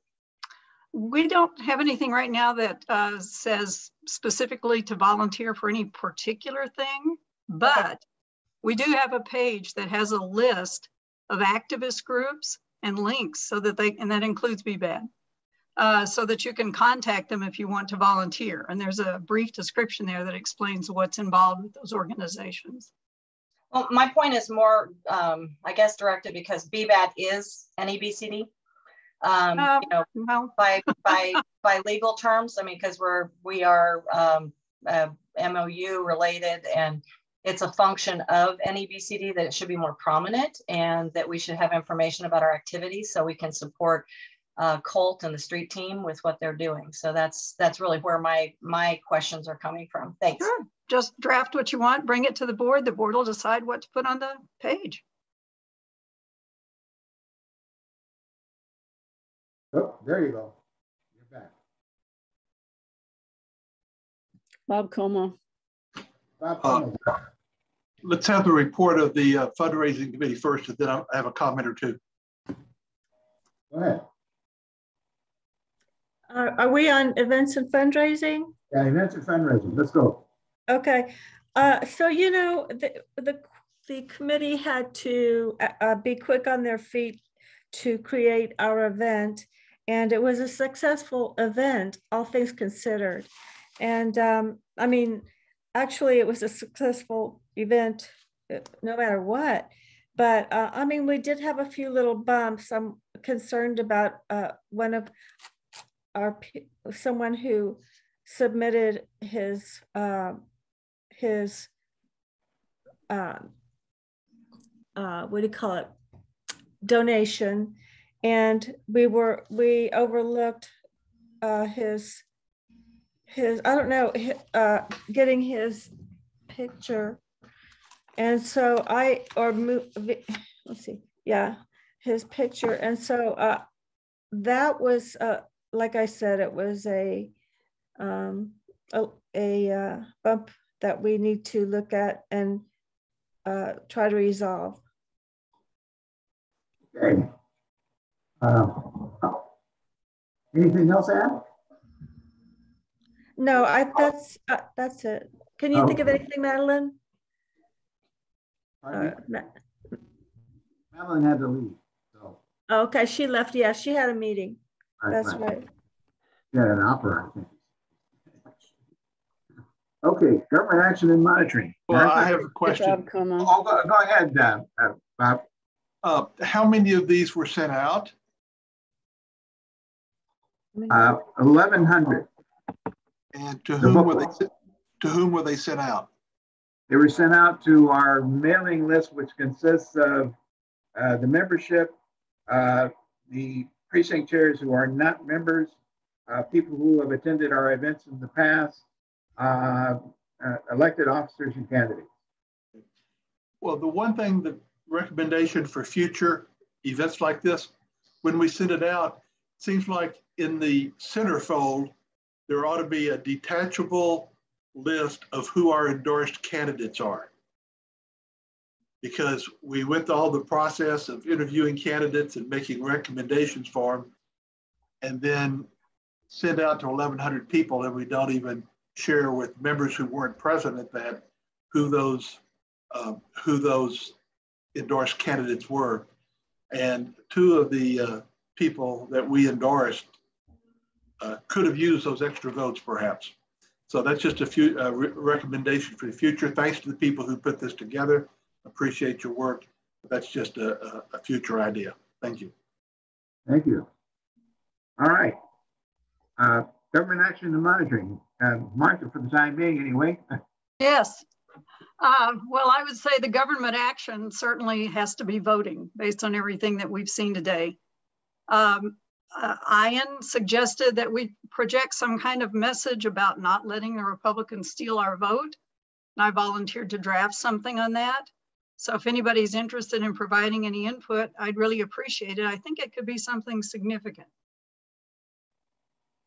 Okay, thank you. I see some comments in the chat about the book arriving after the election.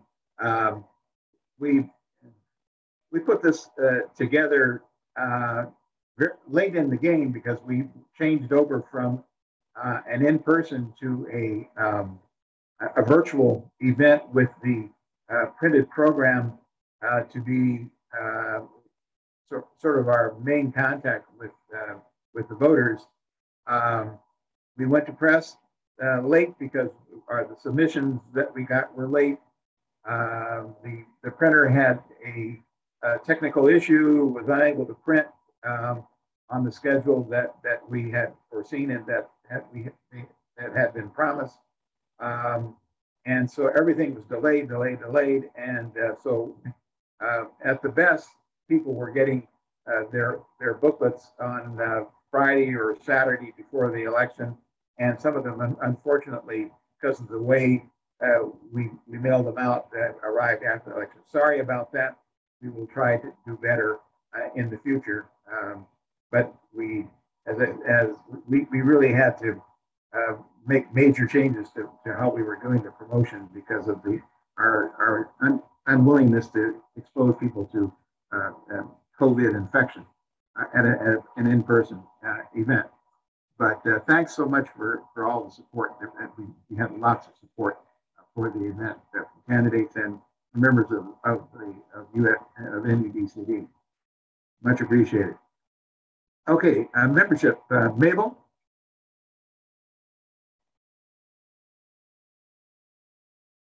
Mabel, you there? Unmute. Okay, I'm here.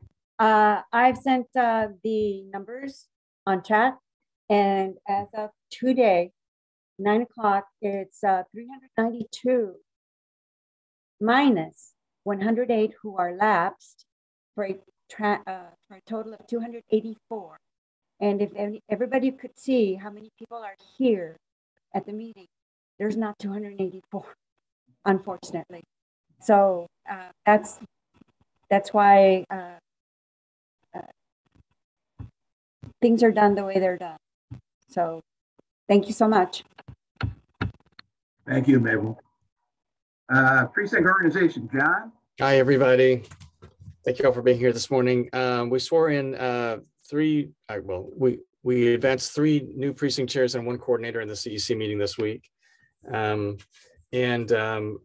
into the people who have re-upped for the new term, I believe, Rosemarie, correct me if I'm wrong, but I think it's 214 people, which just means we're about 100 people dropped out of being precinct chair and decided not to renew.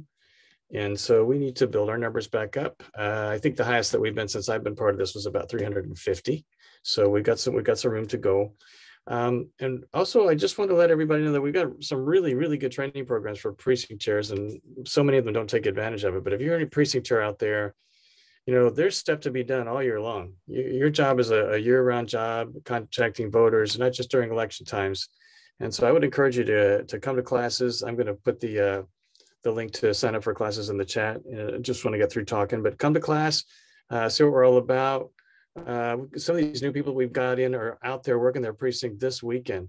They're knocking on doors and they're talking to people that they're trying to just ID who they are. They're talking to low propensity Democratic voters, and they're talking to the triple Dems as well as the seniors for vote by mail. So there's a lot of work to be done. Precinct chairs need to be out there working all year long. So come to class, and we'll be happy to get you hooked into what you need to do. Last thing I want to talk about is about vote by mail. As I said earlier, we have new instructions for voting by mail. We have a little slogan, Barbara Baruch, I'm stealing this from you. It's called Don't Get Flapped. Don't get flapped. And what that's all about is you got to open the flap and you got to put your ID numbers on it, all you people voting by mail.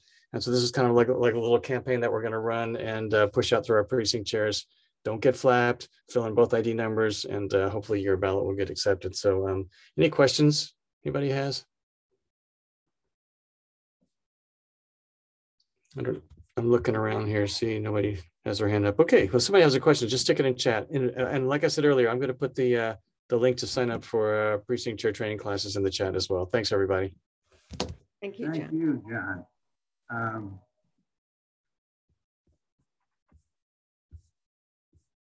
Okay, moving on.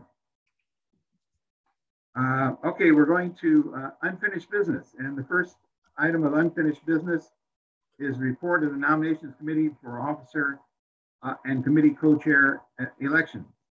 And I will share that with you.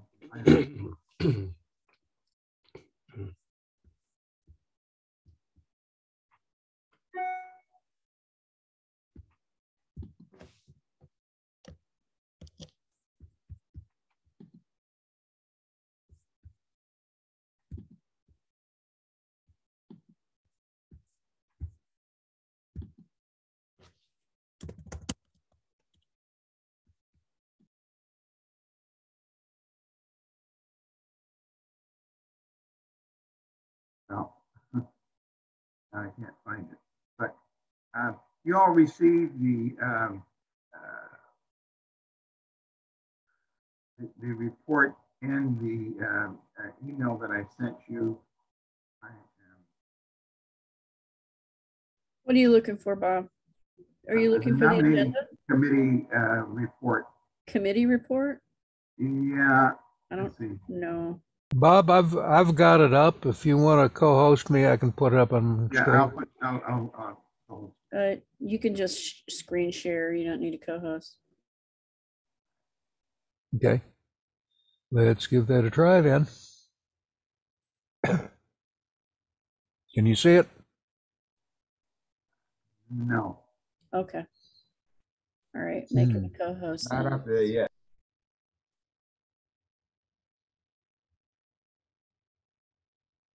Let me try it again.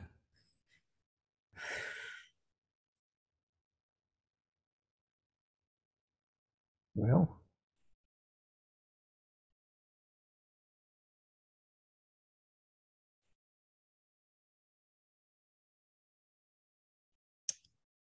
Robert, will you make him a co-host? Maybe that's what the problem is. Yeah, I just didn't realize that you had to be. Just a second. Maybe Ian, did you click the little green button at the bottom? There we are.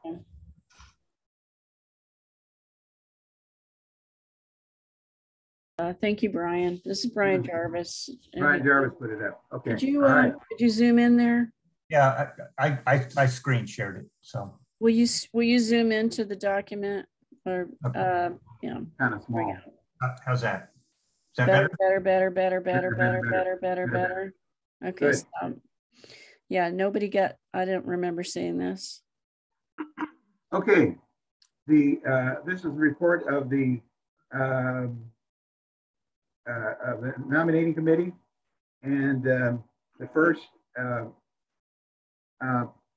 position for which we will be voting this morning is that of chair of the NEBCD to replace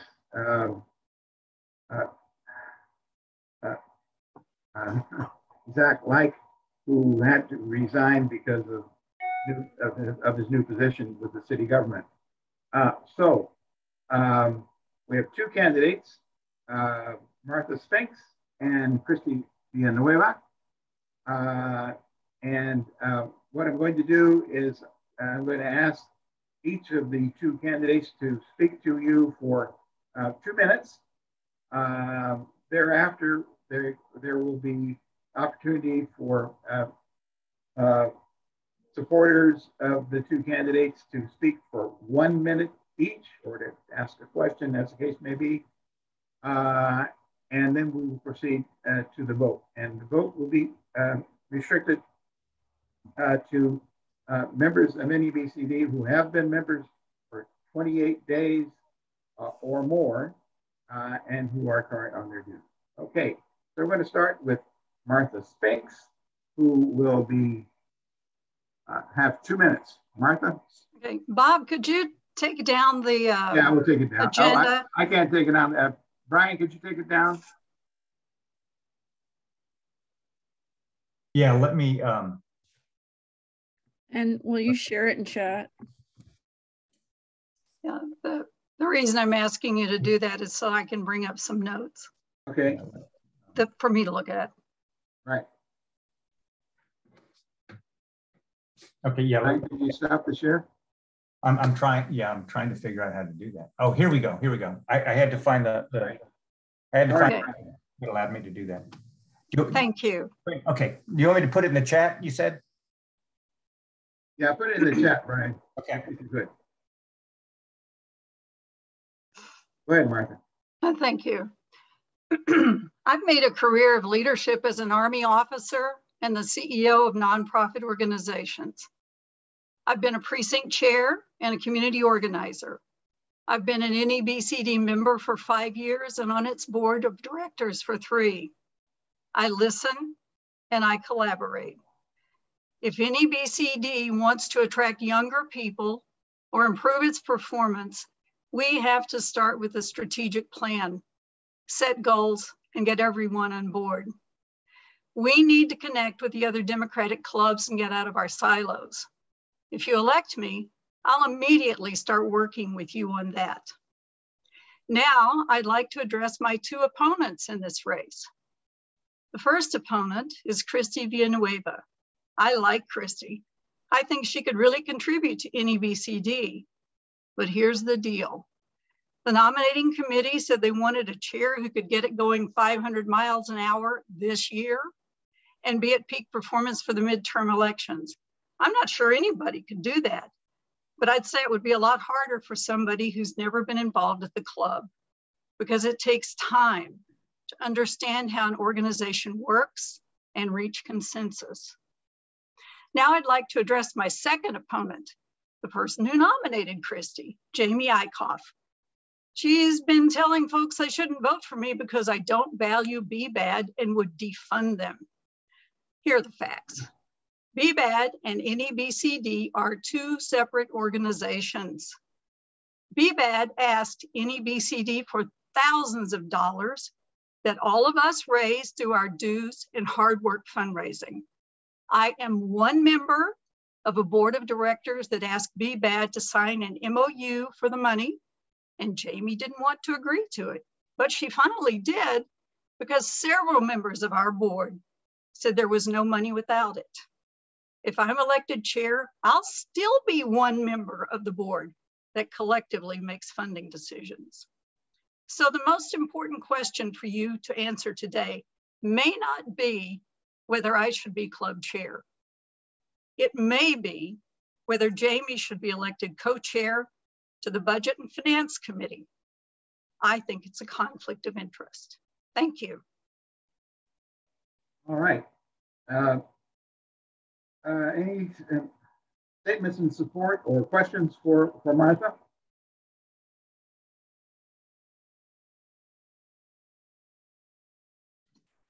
Oh, Sandra? Yes. I've been working with Martha for the last year, and I'm really eternally grateful that she's brought her talent and her skills to NEBCD. We have a really wonderful new website, logos. She is fabulous with organizing. She does not assume anything. You cannot have a conversation with her and where she will make any assumptions because she's trained not to. She's very organized and thoughtful, and I think she really has an outreach into the state and to bring about our awareness of the things that need to be changed and worked on. And I believe that she'd make a valuable asset to Northeast Bexar County Democrats.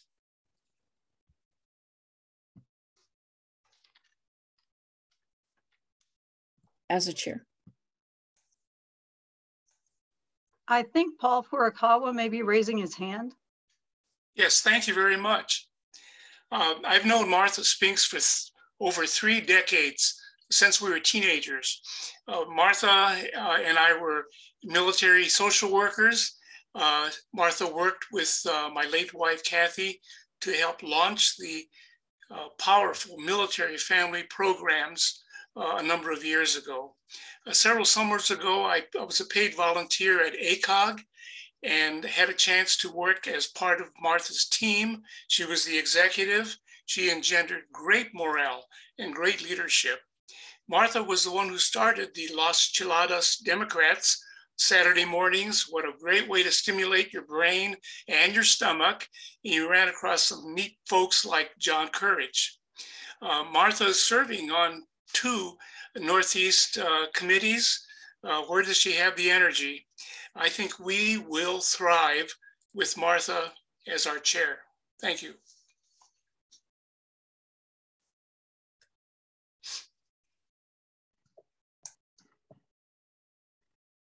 Can I speak?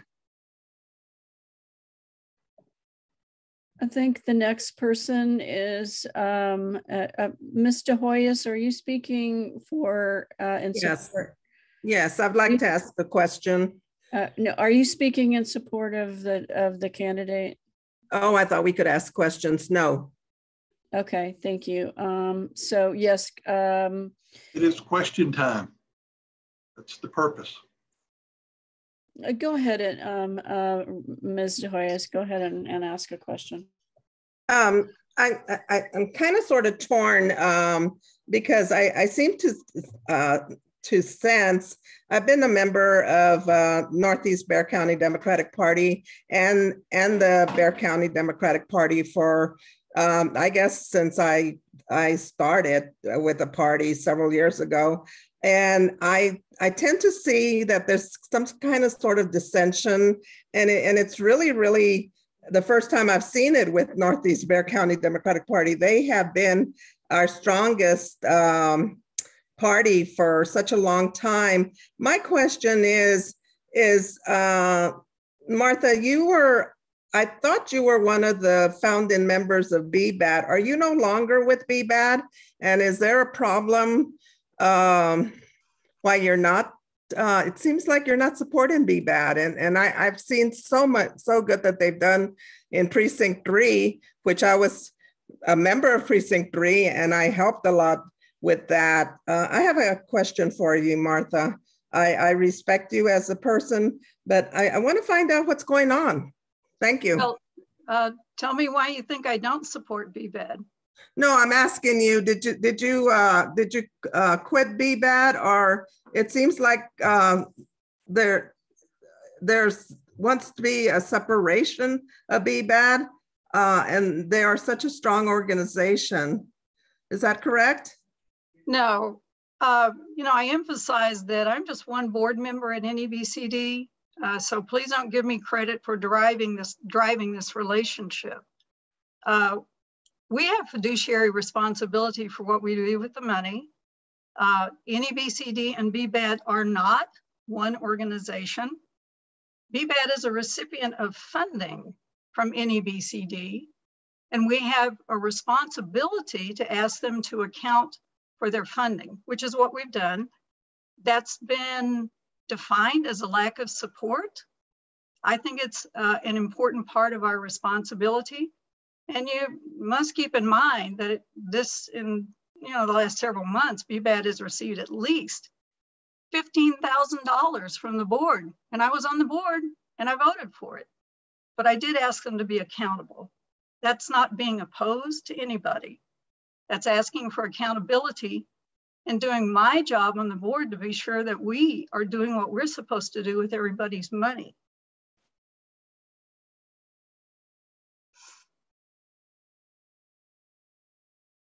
Thank you. We'll hear from Jamie Eichhoff now.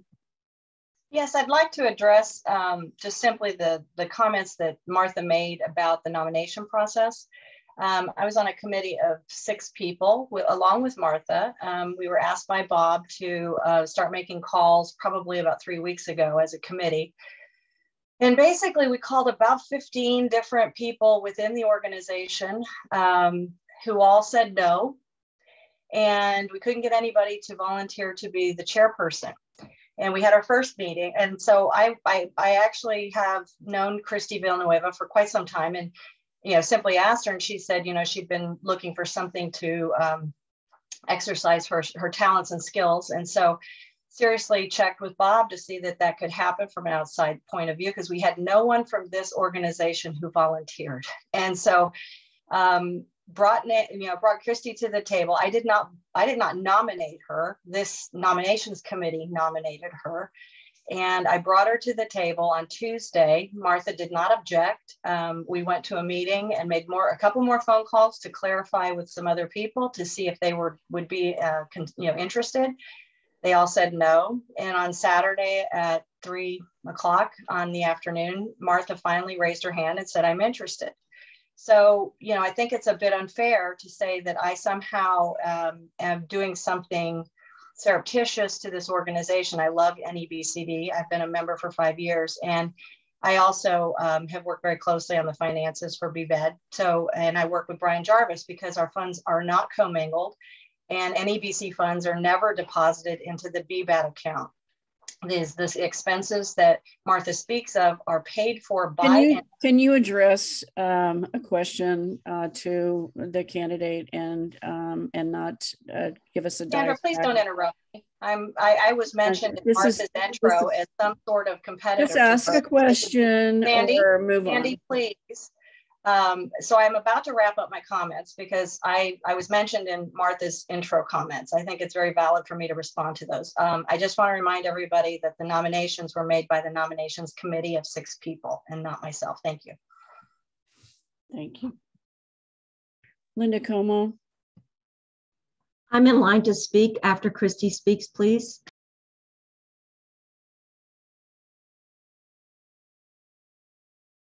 I don't have her as somebody whose hand is raised. After she speaks for her nomination. Okay. All right. Then David Cruz. Am I allowed to make a statement on behalf of Martha? You are.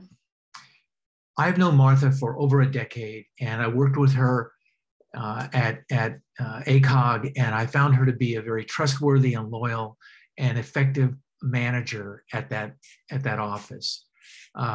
She was just really so good at getting things done and working with people.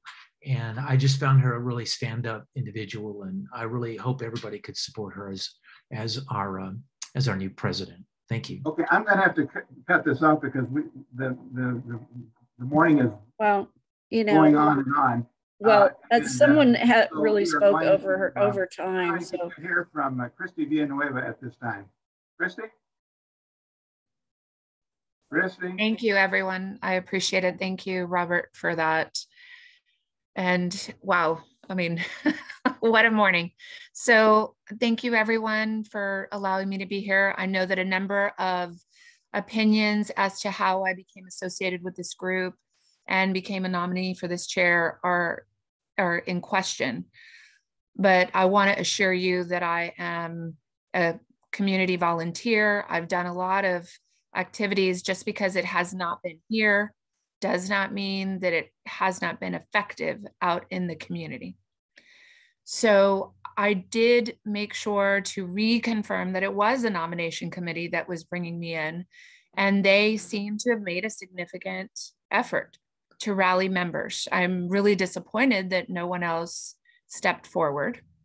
And something like this is not out of the ordinary. I believe a few years ago, you all went outside of this group to bring someone else in if the information I received was correct. And that did not go well. And I'm sorry for that. But as a community leader, as a president and CEO of a nonprofit, as a small business owner, I can tell you I understand how organizations work and what it means to build out organizations and rally everyone together. I'm not here to bicker, and nor am I here to get involved in any of this stuff. Instead, I'm going to applaud the nomination committee for thinking outside the box and trying to build out a legacy for this organization. This is what's important instead of being stagnant.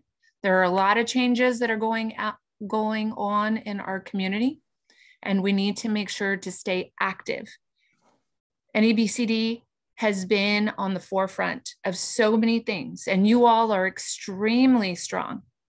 But from what I can see as an outsider, and I'll recognize myself as an outsider, the recruitment isn't there, the next generation. There are a lot of things that also need to be done in conjunction with the hard work that you're putting in today. So at the end of the day, this is about electing a chair who's going to bring the membership together, along with working in tandem with other organizations, finding a leader who can effectively build the strategy of recruitment, fundraising, and build out the organization, along with policy support. This is what I feel is a big priority here. I hope you all read my email that I sent out. If you didn't have a chance to read it, I would be happy to resend it to you. I will put my email, my phone number in the chat, and I'm happy to have a conversation with you, even if I don't get elected. You know, I'm here to offer my services to NEBCD. And I also want to say that I had a chance to speak with Martha, and we had a very pleasant conversation. And she is somebody that I would be happy to work with, regardless if she is the chair or not. So I offer myself to all of you. I am an open book. They're out of the 200 and some odd members of this organization. There are about 80 that I know personally and have worked with on a day-to-day basis. So, you know, you can look at any one of my pages online. You can call those folks. I've been on the VIA board. I've been on several other organizations. I'm here to serve. And I hope you all will take into consideration what is important for NEBCD and not what's going on internally. Thank you. Okay, thank you so very much. Okay, questions, comments, statements. Linda Como. Yes, good morning, and now good afternoon. Good afternoon. With respect and thanks to the great leadership we've had and the legacy of our organization, in determining the chair of this organization, it is not enough to rest on the laurels and the legacy. We need to do more. More energy for voter registration, more motivation for GOTV, more growth for our membership and volunteers, more encouragement, more organization of precincts, and more unity after primaries. We need leadership from strength and growth and inclusion beyond what we've had before. It's not about where we have been. It's about where we are going. We need fresh, positive perspective. And I urge your support for Christy Villanueva for chair of NEBCD. Thank you. Thank you. Peter Vallecillo. Unmute, Peter. Thank you, Mr. Chairman. I just recently became a member and I probably don't have a vote here, but I agree with some of the comments that have been made, but I have a question for Christy here. Christy, I am the former Texas Democratic Party Hispanic Caucus State Representative and the chair of the Bexar County Tejano Democrats. I guess it's a dual question is, how long have you been a member of Northeast Bexar County Democrats? I just recently joined, Peter. Okay, and I've known the Northeast Bexar County Democrats since 1997, and I followed this organization quite closely. My second question is, well, what is your perception or what is your position on extending the efforts of the Northeast Bexar County Democrats to extend to other organizations such as the Bexar County Tejano Democrats? Because personally, I've never heard of you. You've never heard of me personally, Peter? Is that what you said? Yes, I've been involved in politics as long as I have, for more than 20 something years. I've never heard your name. So my second question is, what is your position on outreaching towards other organizations such as the Bexar County Tejano Democrats? Okay, understood.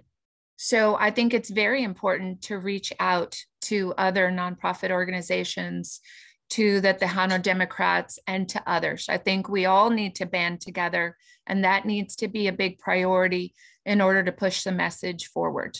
We've got to get out there. And I'm sorry that you haven't heard of me. I did run as a District 2 City Council candidate.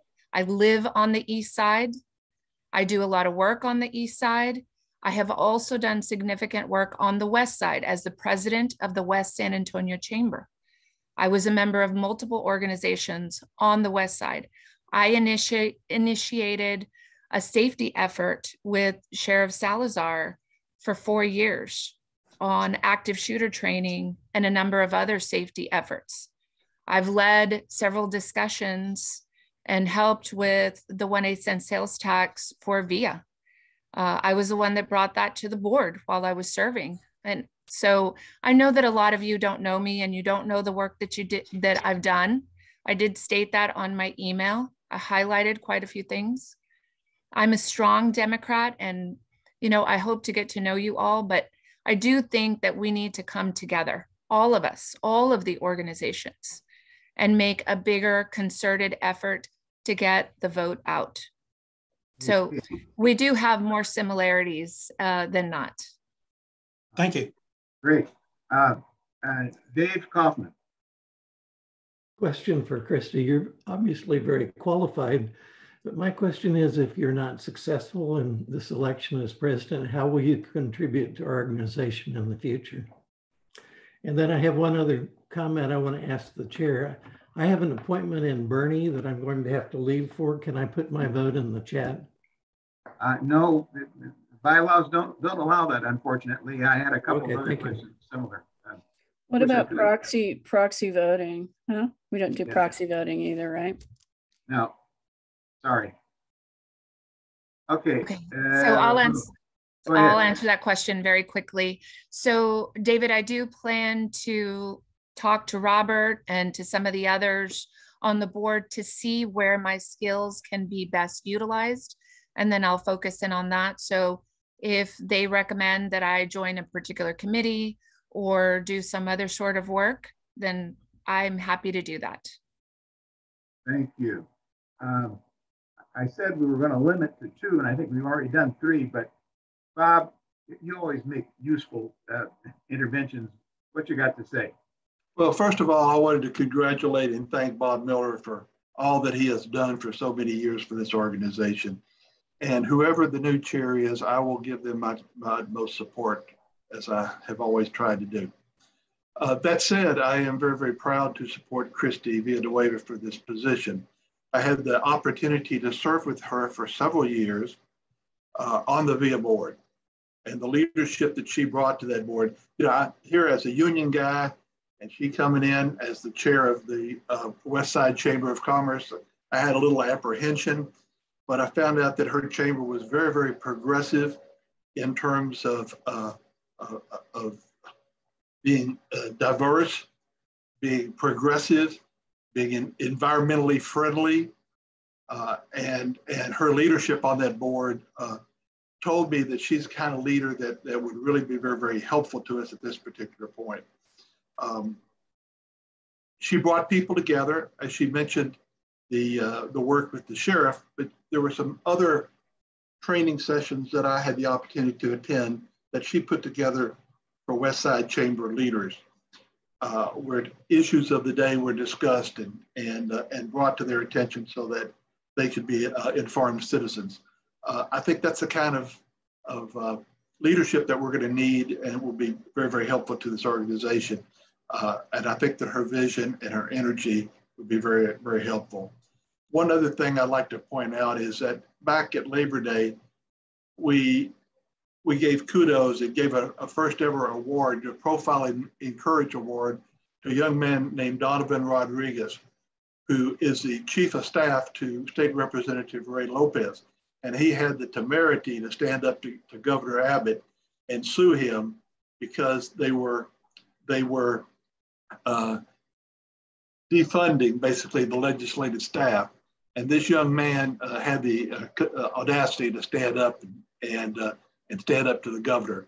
Donovan Rodriguez happens to be the son of Christy Villanueva. And I think that seeing how her own children have learned from her, and the apple doesn't fall far from the tree. So for all those things, I am very, very happy and proud to support Christy Villanueva for this position. Thank you so much. All right. I think we are ready to proceed to a vote, and the vote will be... We're going to do it by polling, right? Here. You're going to make a poll? Yeah.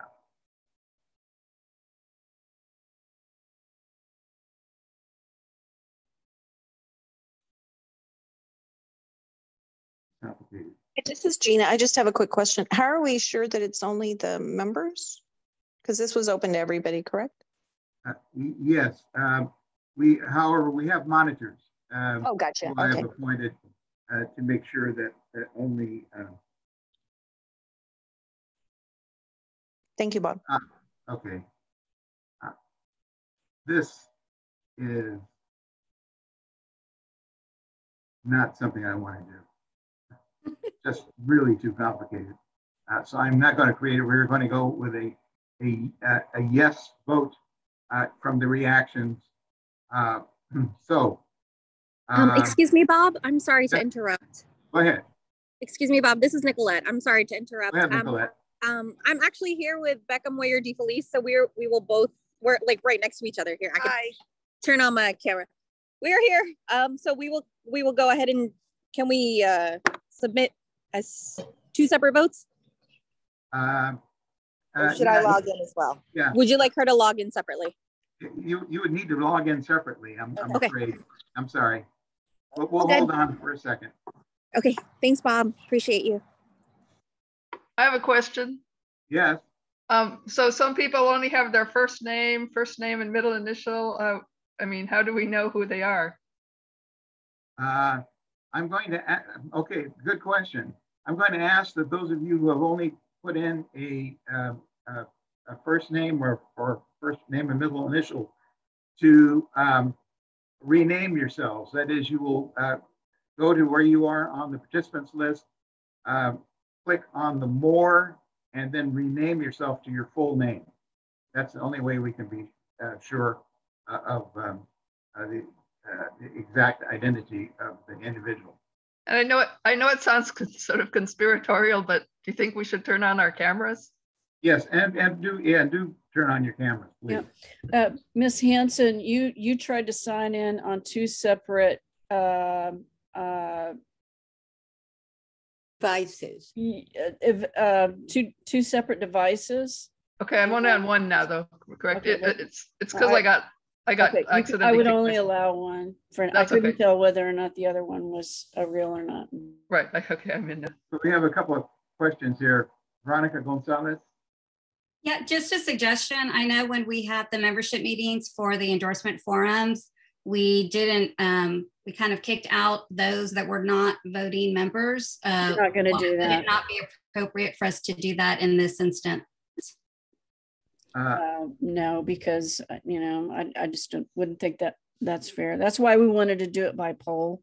So we do it during the endorsement forum, so why wouldn't we do it here? It turned out to be kind of a mess. We're not. As a matter of fact, a lot of people who wanted to vote, I couldn't get in. So that's why I decided not to do it that way this time. Okay, just okay. Thanks. William B. Unmute, William. No, I really don't have anything to say, Bob. I'm trying to. I heard your instructions about how to change my name, but I'm putting in chat when you see William's phone, I'm William B. Johnson. I thought that might clarify the participant. Yeah, that does it. That takes care of it. All right, thank you. Thank you. Barbara Burrock. Hi, I really believe I was a member before yesterday, but just to make sure that I could come to this meeting, I paid my dues yesterday again. So can you confirm that I'm eligible to vote? I had you as one of the ineligible people, as a matter of fact, because you had not been a member for over a year, and our standing rules say that a person is a new member if they have not been a paid member for over a year. Yes, we are delighted to have you as a member now, but you're ineligible to vote. Thank you. Bob, Richard Miles. Yes.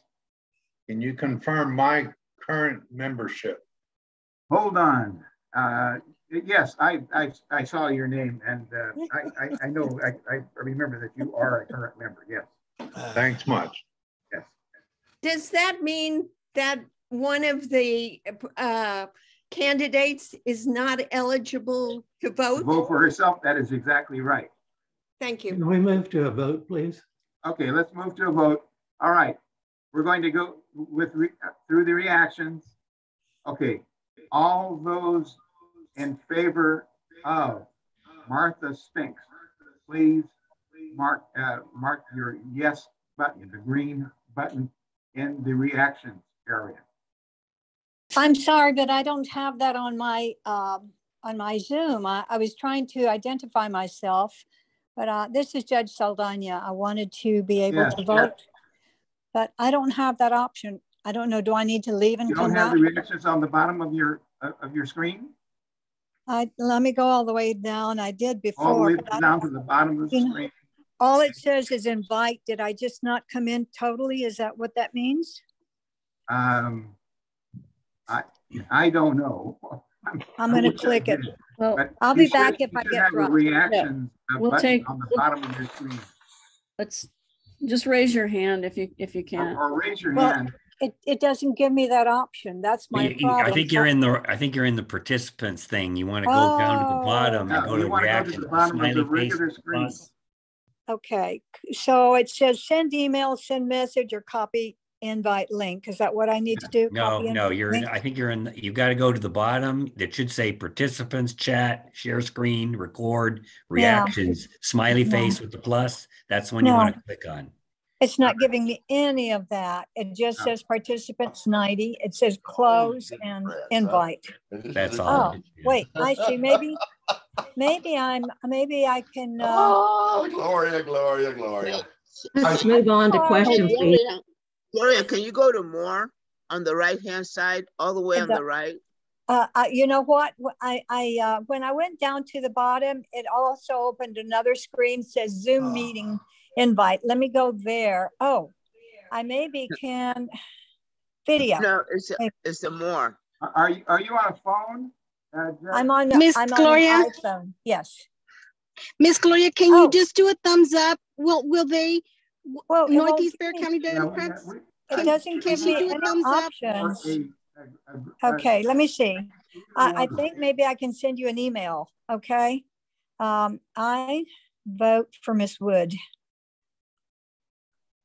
Wait a minute, I'm trying to vote too, but where do I see it in more? No, it's not on more. It is on the bottom of your screen under your, under the people. Okay. There's I think something called reaction. I think you got my vote on chat. I see it on the chat now. Okay. All right. So we will. But I can't see the reactions. All right. Send it to chat then, Jim. So that I am seeing 2 hands up and plus 29. Ladies defense class. Okay, for Martha, thanks. 2 hands up plus 1 vote in chat. Okay. Oh yeah, I was at a ladies defense class. She was running around. Hi. Hello. We're doing human trafficking. They're doing human trafficking. Okay. Lucy, could you please mute? I told her you were women's self-defense class. She wanted to come beat me up. Mute yourself. We don't want to hear about human trafficking. You can beat them up. Mute Okay. yourself, All right. Lucy. Come on, I lost the whole So we screen. have 29. I lost the whole plus screen. 1 plus 1. 31 votes for Martha Spinks. Okay. Thank you. Okay, I'm going to erase 31 votes. 31 votes. All right. Now for Christy Villanueva. If you support Christy Villanueva, raise a hand or vote the green button. Oh, I'm sorry. I need to clear the. I already cleared it. You did it? Okay. All right. I'm going to do it one more time. Okay. I'm going to clear all the feedback. Could y'all vote again? Yeah, please vote again. In favor of Christy Villanueva. This is Sarah Aranda, Precinct Chair 3096. Just in case it gets cleared again, please, I'm voting for Christy Villanueva. Okay. Now we Thank you. All right. We have 3 hands up and 34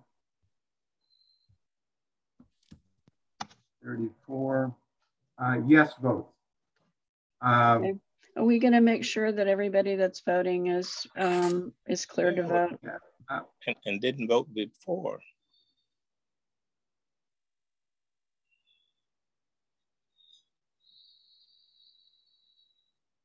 I am checking.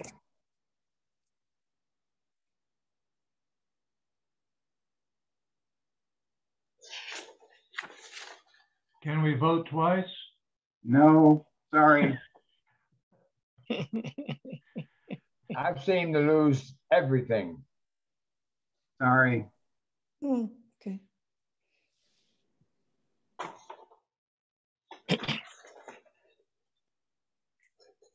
Okay. For some reason, my check was taken off. I put up my hand this time. All right. So, so we have, all right. I checked the votes and they are valid. So there are 4 hands up and plus 35 yes votes for Christy Villanueva. Christy Villanueva is elected chair. Okay. I had someone contact me saying that their computer their internet conked out during her vote for Martha? For Martha. So I just add another vote for them. Okay, so that would be. It's not going to make any difference. So that would be, I'm going to put that as a chat vote. And oh wait, there were three votes in the chat, Audrey. There was one vote in the chat, 2 hands up, 29 green marks for Martha Spinks, for a total of 33. 4 hands up and 35 green marks for Christy Villanueva. Christy Villanueva is elected. There are actually 5 hands up. Oh, now there are 5. There were 4 the last time I looked. 5 hands up. So that would be 40 votes. All right. Okay. Christy Villanueva is elected. All right. Could you read the total votes for each, please, just for the record? The total votes for Martha Spinks, 2 hands up, 29 green marks, and 2 chat votes for a total of 33. Christy Villanueva, 5 hands up, 35 green checks for a total of 40 votes. Say that again. I'm sorry. Someone was commenting. 5 just hands the total. Up. Just the total. 5 hands up, 35 green marks for a total of 40. Thank you. Okay. Congratulations, Christy.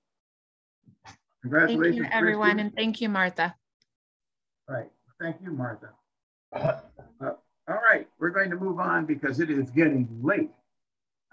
Okay, so the next item on the agenda would be the election of the members of the Budget and Finance Committee, of whom there are 2 candidates, moi and Jamie Eichhoff. Are there any nominations from the floor or self-nomination? Nominations from the floor or self-nomination? Is this nomination for anyone, any position? For Budget and Finance Committee co-chair. Oh, sorry. Okay. Sandra? Oh. I'd like to nominate Jamie. Jamie is already nominated. Okay, sorry. Okay, so I have to vehemently object to the nomination of Jamie Eichhoff because if we had been able to address the bylaws changes last month, it showed that I wanted to have, I thought that it was important because of the amount of people, the lack of quorum, the amount of quorum that we had to disperse money, and the way that the meeting was represented and set up. But I don't think it's appropriate for someone who is a founder and member and on the board of a committee or an organization that is on the receiving end of finances and all of our hard work for fundraising to be instrumental in the distribution of it. So I object to her nomination on this committee. Sandra, I can't help but agree with you on that. I agree also. And I can't help but disagree with her because she's been a member of this club before BVAD. So I don't understand the problem. Okay. I get to speak? I'd like to move that we remove Jamie Eichhoff from consideration for. Do I get to speak as I've been nominated? I'm just curious. There's a motion on the floor. Go ahead. There's a motion on the floor. Is there a second? I second it. Moved and seconded that I'm going to rule the motion out of order. The appropriate approach to this would be to vote against Ms. Eichhoff and myself, if that is your wish, for these chairs. And that being the case, that there does appear to be some controversy, I'm going to take the nominations separately, there being no further nominations. And we will vote first for or against, as the case may be, Jamie Eickhoff as a member of the Budget and Finance Committee. And may I speak? Yes, you may speak. Okay, I'd like to introduce myself to everyone. Thank you. The reason I did nominate myself to help Bob on the Budget and Finance Committee, because for years no one else has stepped up to help him in that role, as far as I can tell. I'm an owner of a small business. I run budget and finance, and I can read a P&L of 24 staff members and multi-million-dollar budgets every single year, working with federal government, state government, and local commercial clients. I've also am a founder of BBAD. It was originally founded and cooperated with NEBCD from the get-go. We've always felt ourselves as the street team of the NEBCD. The NEBCD is a great fundraising tool and committee and group, and you guys are fantastic at that. And it was a great marriage of the field team that would be going out and knocking on the doors. I do want to clarify a very big misinformation. NEBCD does not give money to BBAD, as it's been explained. The NEBCD agrees to purchase certain things like the hustle expenses and pays for those straight out of the budget of the NEBCD. I think I've been working with Brian Jarvis and Bob as the lead financial contact with the BBAD fundraising. I work all the Act Blue pages, and I work closely with Brian on keeping track of where those monies go already. So it's a natural fit for me to co-chair with Bob, to just share and to be present in those meetings and to collaborate on how those expenses for NEBCD would be spent. If there was any sort of conflict, of course, I would recuse myself on any vote, but I'm there to help. And, I'm here to serve. I've been a member for over 5 years, and I feel like I've been a member of NEBCD before I was a member of BBAD, but BBAD also operates under an official written document of memorandum of agreement. So there is not some fantasy relationship. It is a written document that both boards agreed to. So it is very much the same organization because we operate together and our funds are reported to the TEC as a bundle. So anyway, thank you. And I hope I have your vote. I appreciate it. Thank you. All right. I'm going to proceed to a vote on Jamie, separate from myself, because there does appear to be controversy. I think there's some comments. There might be comments or questions, Bob. I'm sorry. Yeah, okay. Linda, Rux. Unmute. Can't unmute? Okay, there you go. Sarah? I'm Sarah. Oh, no, I'm Linda. Okay, hold on. Sorry. Sarah. Okay. Actually, I've forgotten what I was going to ask or say, so I'll come back to it when I get there. So okay, I'm sorry. Sarah, fire away, Sarah. Hi. Okay, this is Sarah again. I would like to say something on behalf of Jamie. Jamie is very meticulous, and she is there for everyone to not only follow the lead that she is presenting, but she's a professional. Whether you like her disposition on that day or not, she still follows through with her work. So I'm gonna vote for Jamie. Please do the same. Thank you. All right, thank you. I think Richard Miles. The time is growing late, and oh, please allow some more. We have a number of other positions to address. Yeah. Okay, well, this is so we're going to go for or against Jamie Eickhoff as a member of the Budget and Finance Committee, co-chair of the Budget and Finance Committee. Yes or no?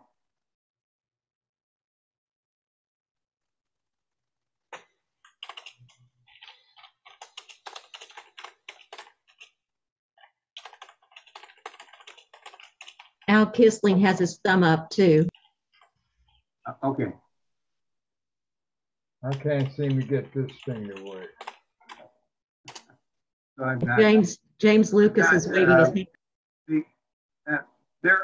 At this point, I have 41 yeses and 1 thumb up and a hand up. So let's see.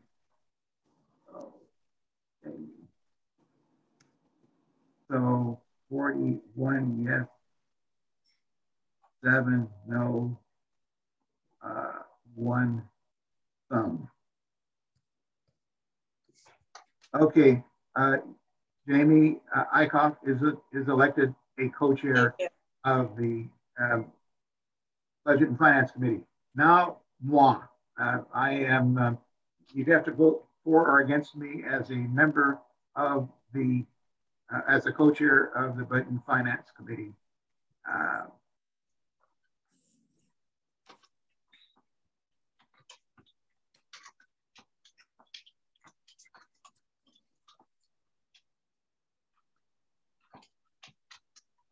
Al is sharing his screen right now with me.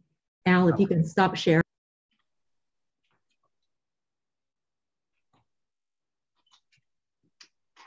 Well, I've got 30 votes. Oh, shoot. In favor, 28, but only hand. 1 against. What's happening here? Yes, there's something going on with the screen. We are seeing Al's. Okay, we're back on. Yes, please recount. Okay, so we're up to 35. And we can vote for both, correct? Yes. Because there are 2 chairpersonships. Okay. All right. I have enough votes to say that, yes, I'm elected. We have 46 yeses. What's going on? No. Gloria is sharing her screen. For what purpose? No, it's an accident, I'm sure. Oh. Just seeing if we're hacked.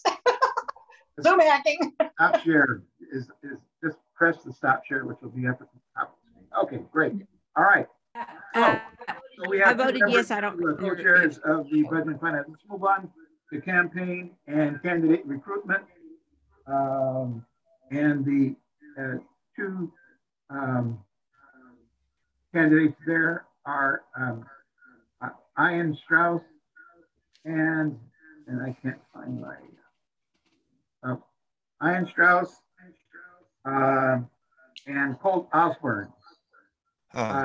We can take that vote as a unit or individually as case may be. Bob Como? Mr. Chair, I would go out on a limb and make a recommendation that all the rest of the people be elected at the same time. If somebody has any objection to any of them, they can pull it and we can do that. Is that your motion? That is my motion. I second. I second the motion. Second. Can I Are nominate? there any nominations from the floor, though? We need to make sure that. From the floor. I nominate Andres for communications. And I'm going to nominate Eva Guzman to replace John Goodman, who removed his name. And I second that. Oh, what's going on? Okay. John Goodman, I believe, Mabel, was that correct? John Goodman removed or? Yeah, John Goodman has declined to be reelected. And that would make Carla Zaney and Eva Guzman the nominees for the co-chair personships of precinct organization. Someone is sharing their screen. I apologize for the interruption. Membership. Oh, that wasn't me. I'm tired of that. Mr. Chair, that is a friendly amendment. Gloria Robles, could you unshare your screen? Stop the share. Sorry. Both of those would be friendly amendments, Mr. Chair. Those would be friendly amendments. Assuming you could have tri-chairs in the communications. The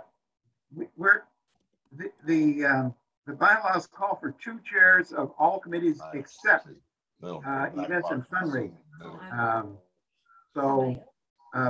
But so then I accept the friendly amendment for the precinct organization, and then for communication would suggest that we pull that out separately. All right. So we will. Yeah. I'll second that. Okay. Someone So is that- still that is sharing the- their the screen. motion. The motion would be that we elect the slate of candidates recommended by the nominating committee for the co-chairs for candidate campaign and candidate recruitment, events and fundraising, government action and monitoring, membership, and precinct organization, with substituting the name of Eva Guzman for John Goodman, who has withdrawn, and Carla Zaney. We can proceed to a vote on that point. Okay. And what about my nomination? Pardon me? My nomination, It's Andres. separate. Oh, that's It's separate. separate. Okay. That'll have to be separate because we have 3 candidates for 2 positions. No problem. Who's sharing their screen? A co-host can boot Gloria out from sharing. Yeah, all right.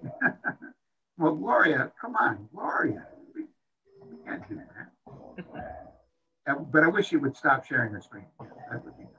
All right. Good. So please vote for the slate as I have stated it, or against, as the case may be. There are 65 eligible voters.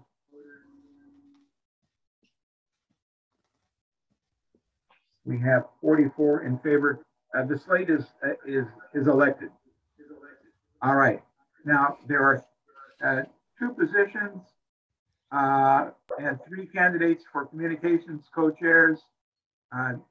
John Owens, Martha Spinks, and Andres Lopez.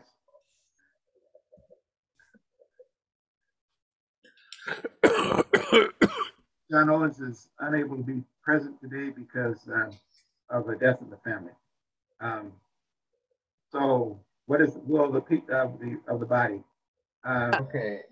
I have a quick question. This is Gina. We're voting for all 3? You're voting for 2 of 3. So we're taking one at a time. We will do it one at a time. We will begin with John Owens. All those in favor of John? Let's see.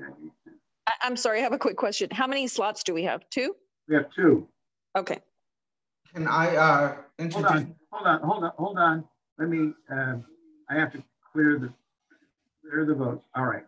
So. All right. I'm gonna clear again. All right. So we're voting for. I think Andres wants to talk. Yeah, go ahead, Andres. Hi. Can I introduce myself? Sure. Hi. My name is Andres Lopez. I've been doing this work for the Party for Communications with Jamie Eichhoff and Sarah Aranda. I'm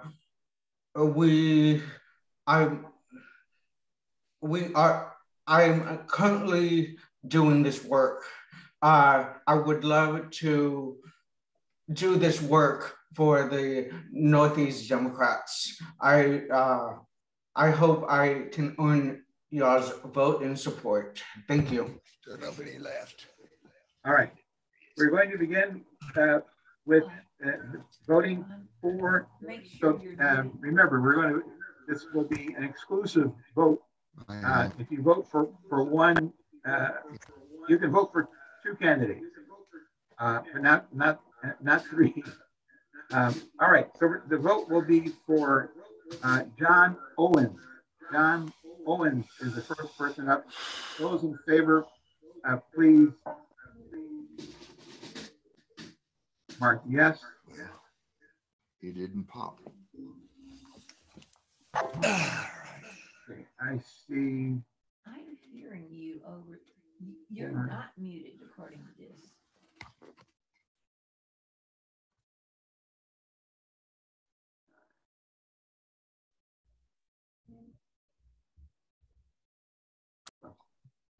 Okay, I have 31 votes in favor of 32 votes, 31, and now 31 votes in favor of John Owen.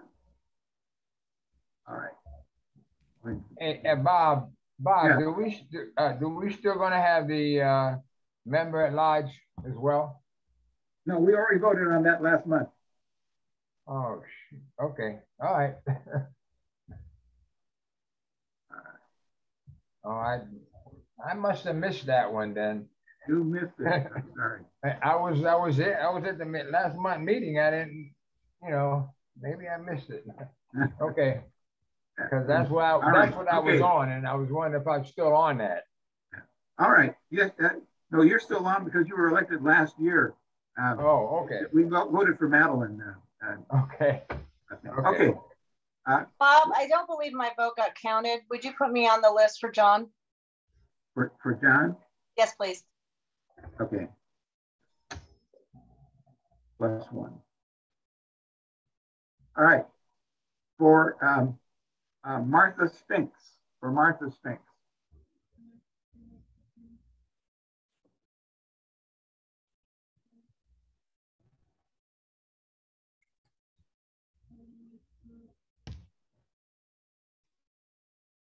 Only reach one vote for Martha. Okay, 33. And for, okay, thank you.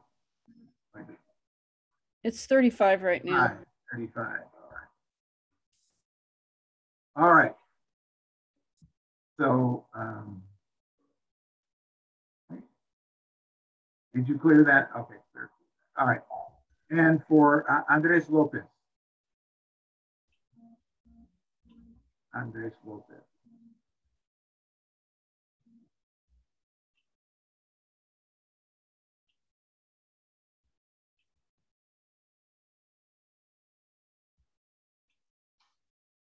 I count 29. Okay. Bob, some people must be voting twice. No, you can vote twice. You can't vote 3 times. That's all. You can vote for you vote for 2 of 3 candidates. Yeah. All right. Okay. So I show 30. So I show 30 votes for. Okay, so John Owens and Martha Spinks are elected. Andres Lopez, we would be delighted if you would cooperate on the communications committee. But John Owens and Martha Spinks are elected. Okay, let's move on. So the next item of business is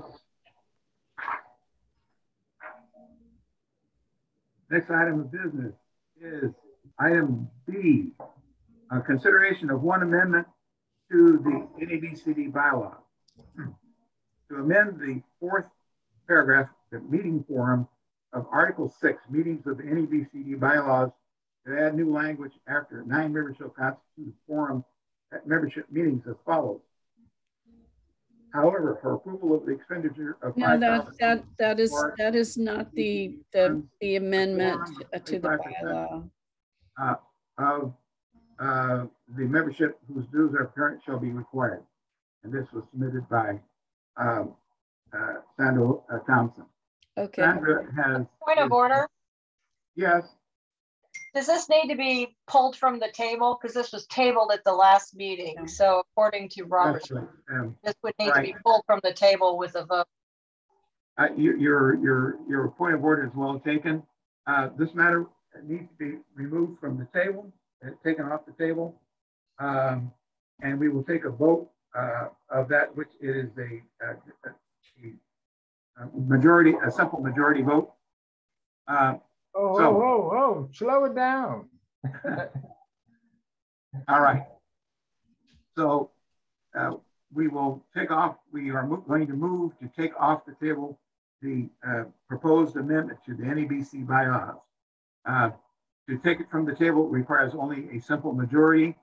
All those in favor of removing, taking this matter off the table and bringing it into live consideration, please vote yes. Those opposed to taking it off the table, please vote no.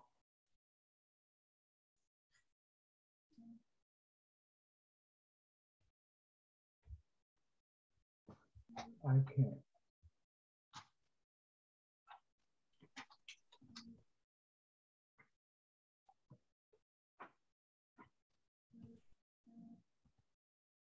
I show a vote of 17 to 17. I show a no vote of 18 and a yes vote of 16. The matter remains on the table, will not be considered. All right, so we will move on. Okay. Next item on the agenda. I'm not sure I understood what we were voting on. Could you explain to me exactly was it you're going to take this off of the agenda and remove it to another time, or we're not going to address it?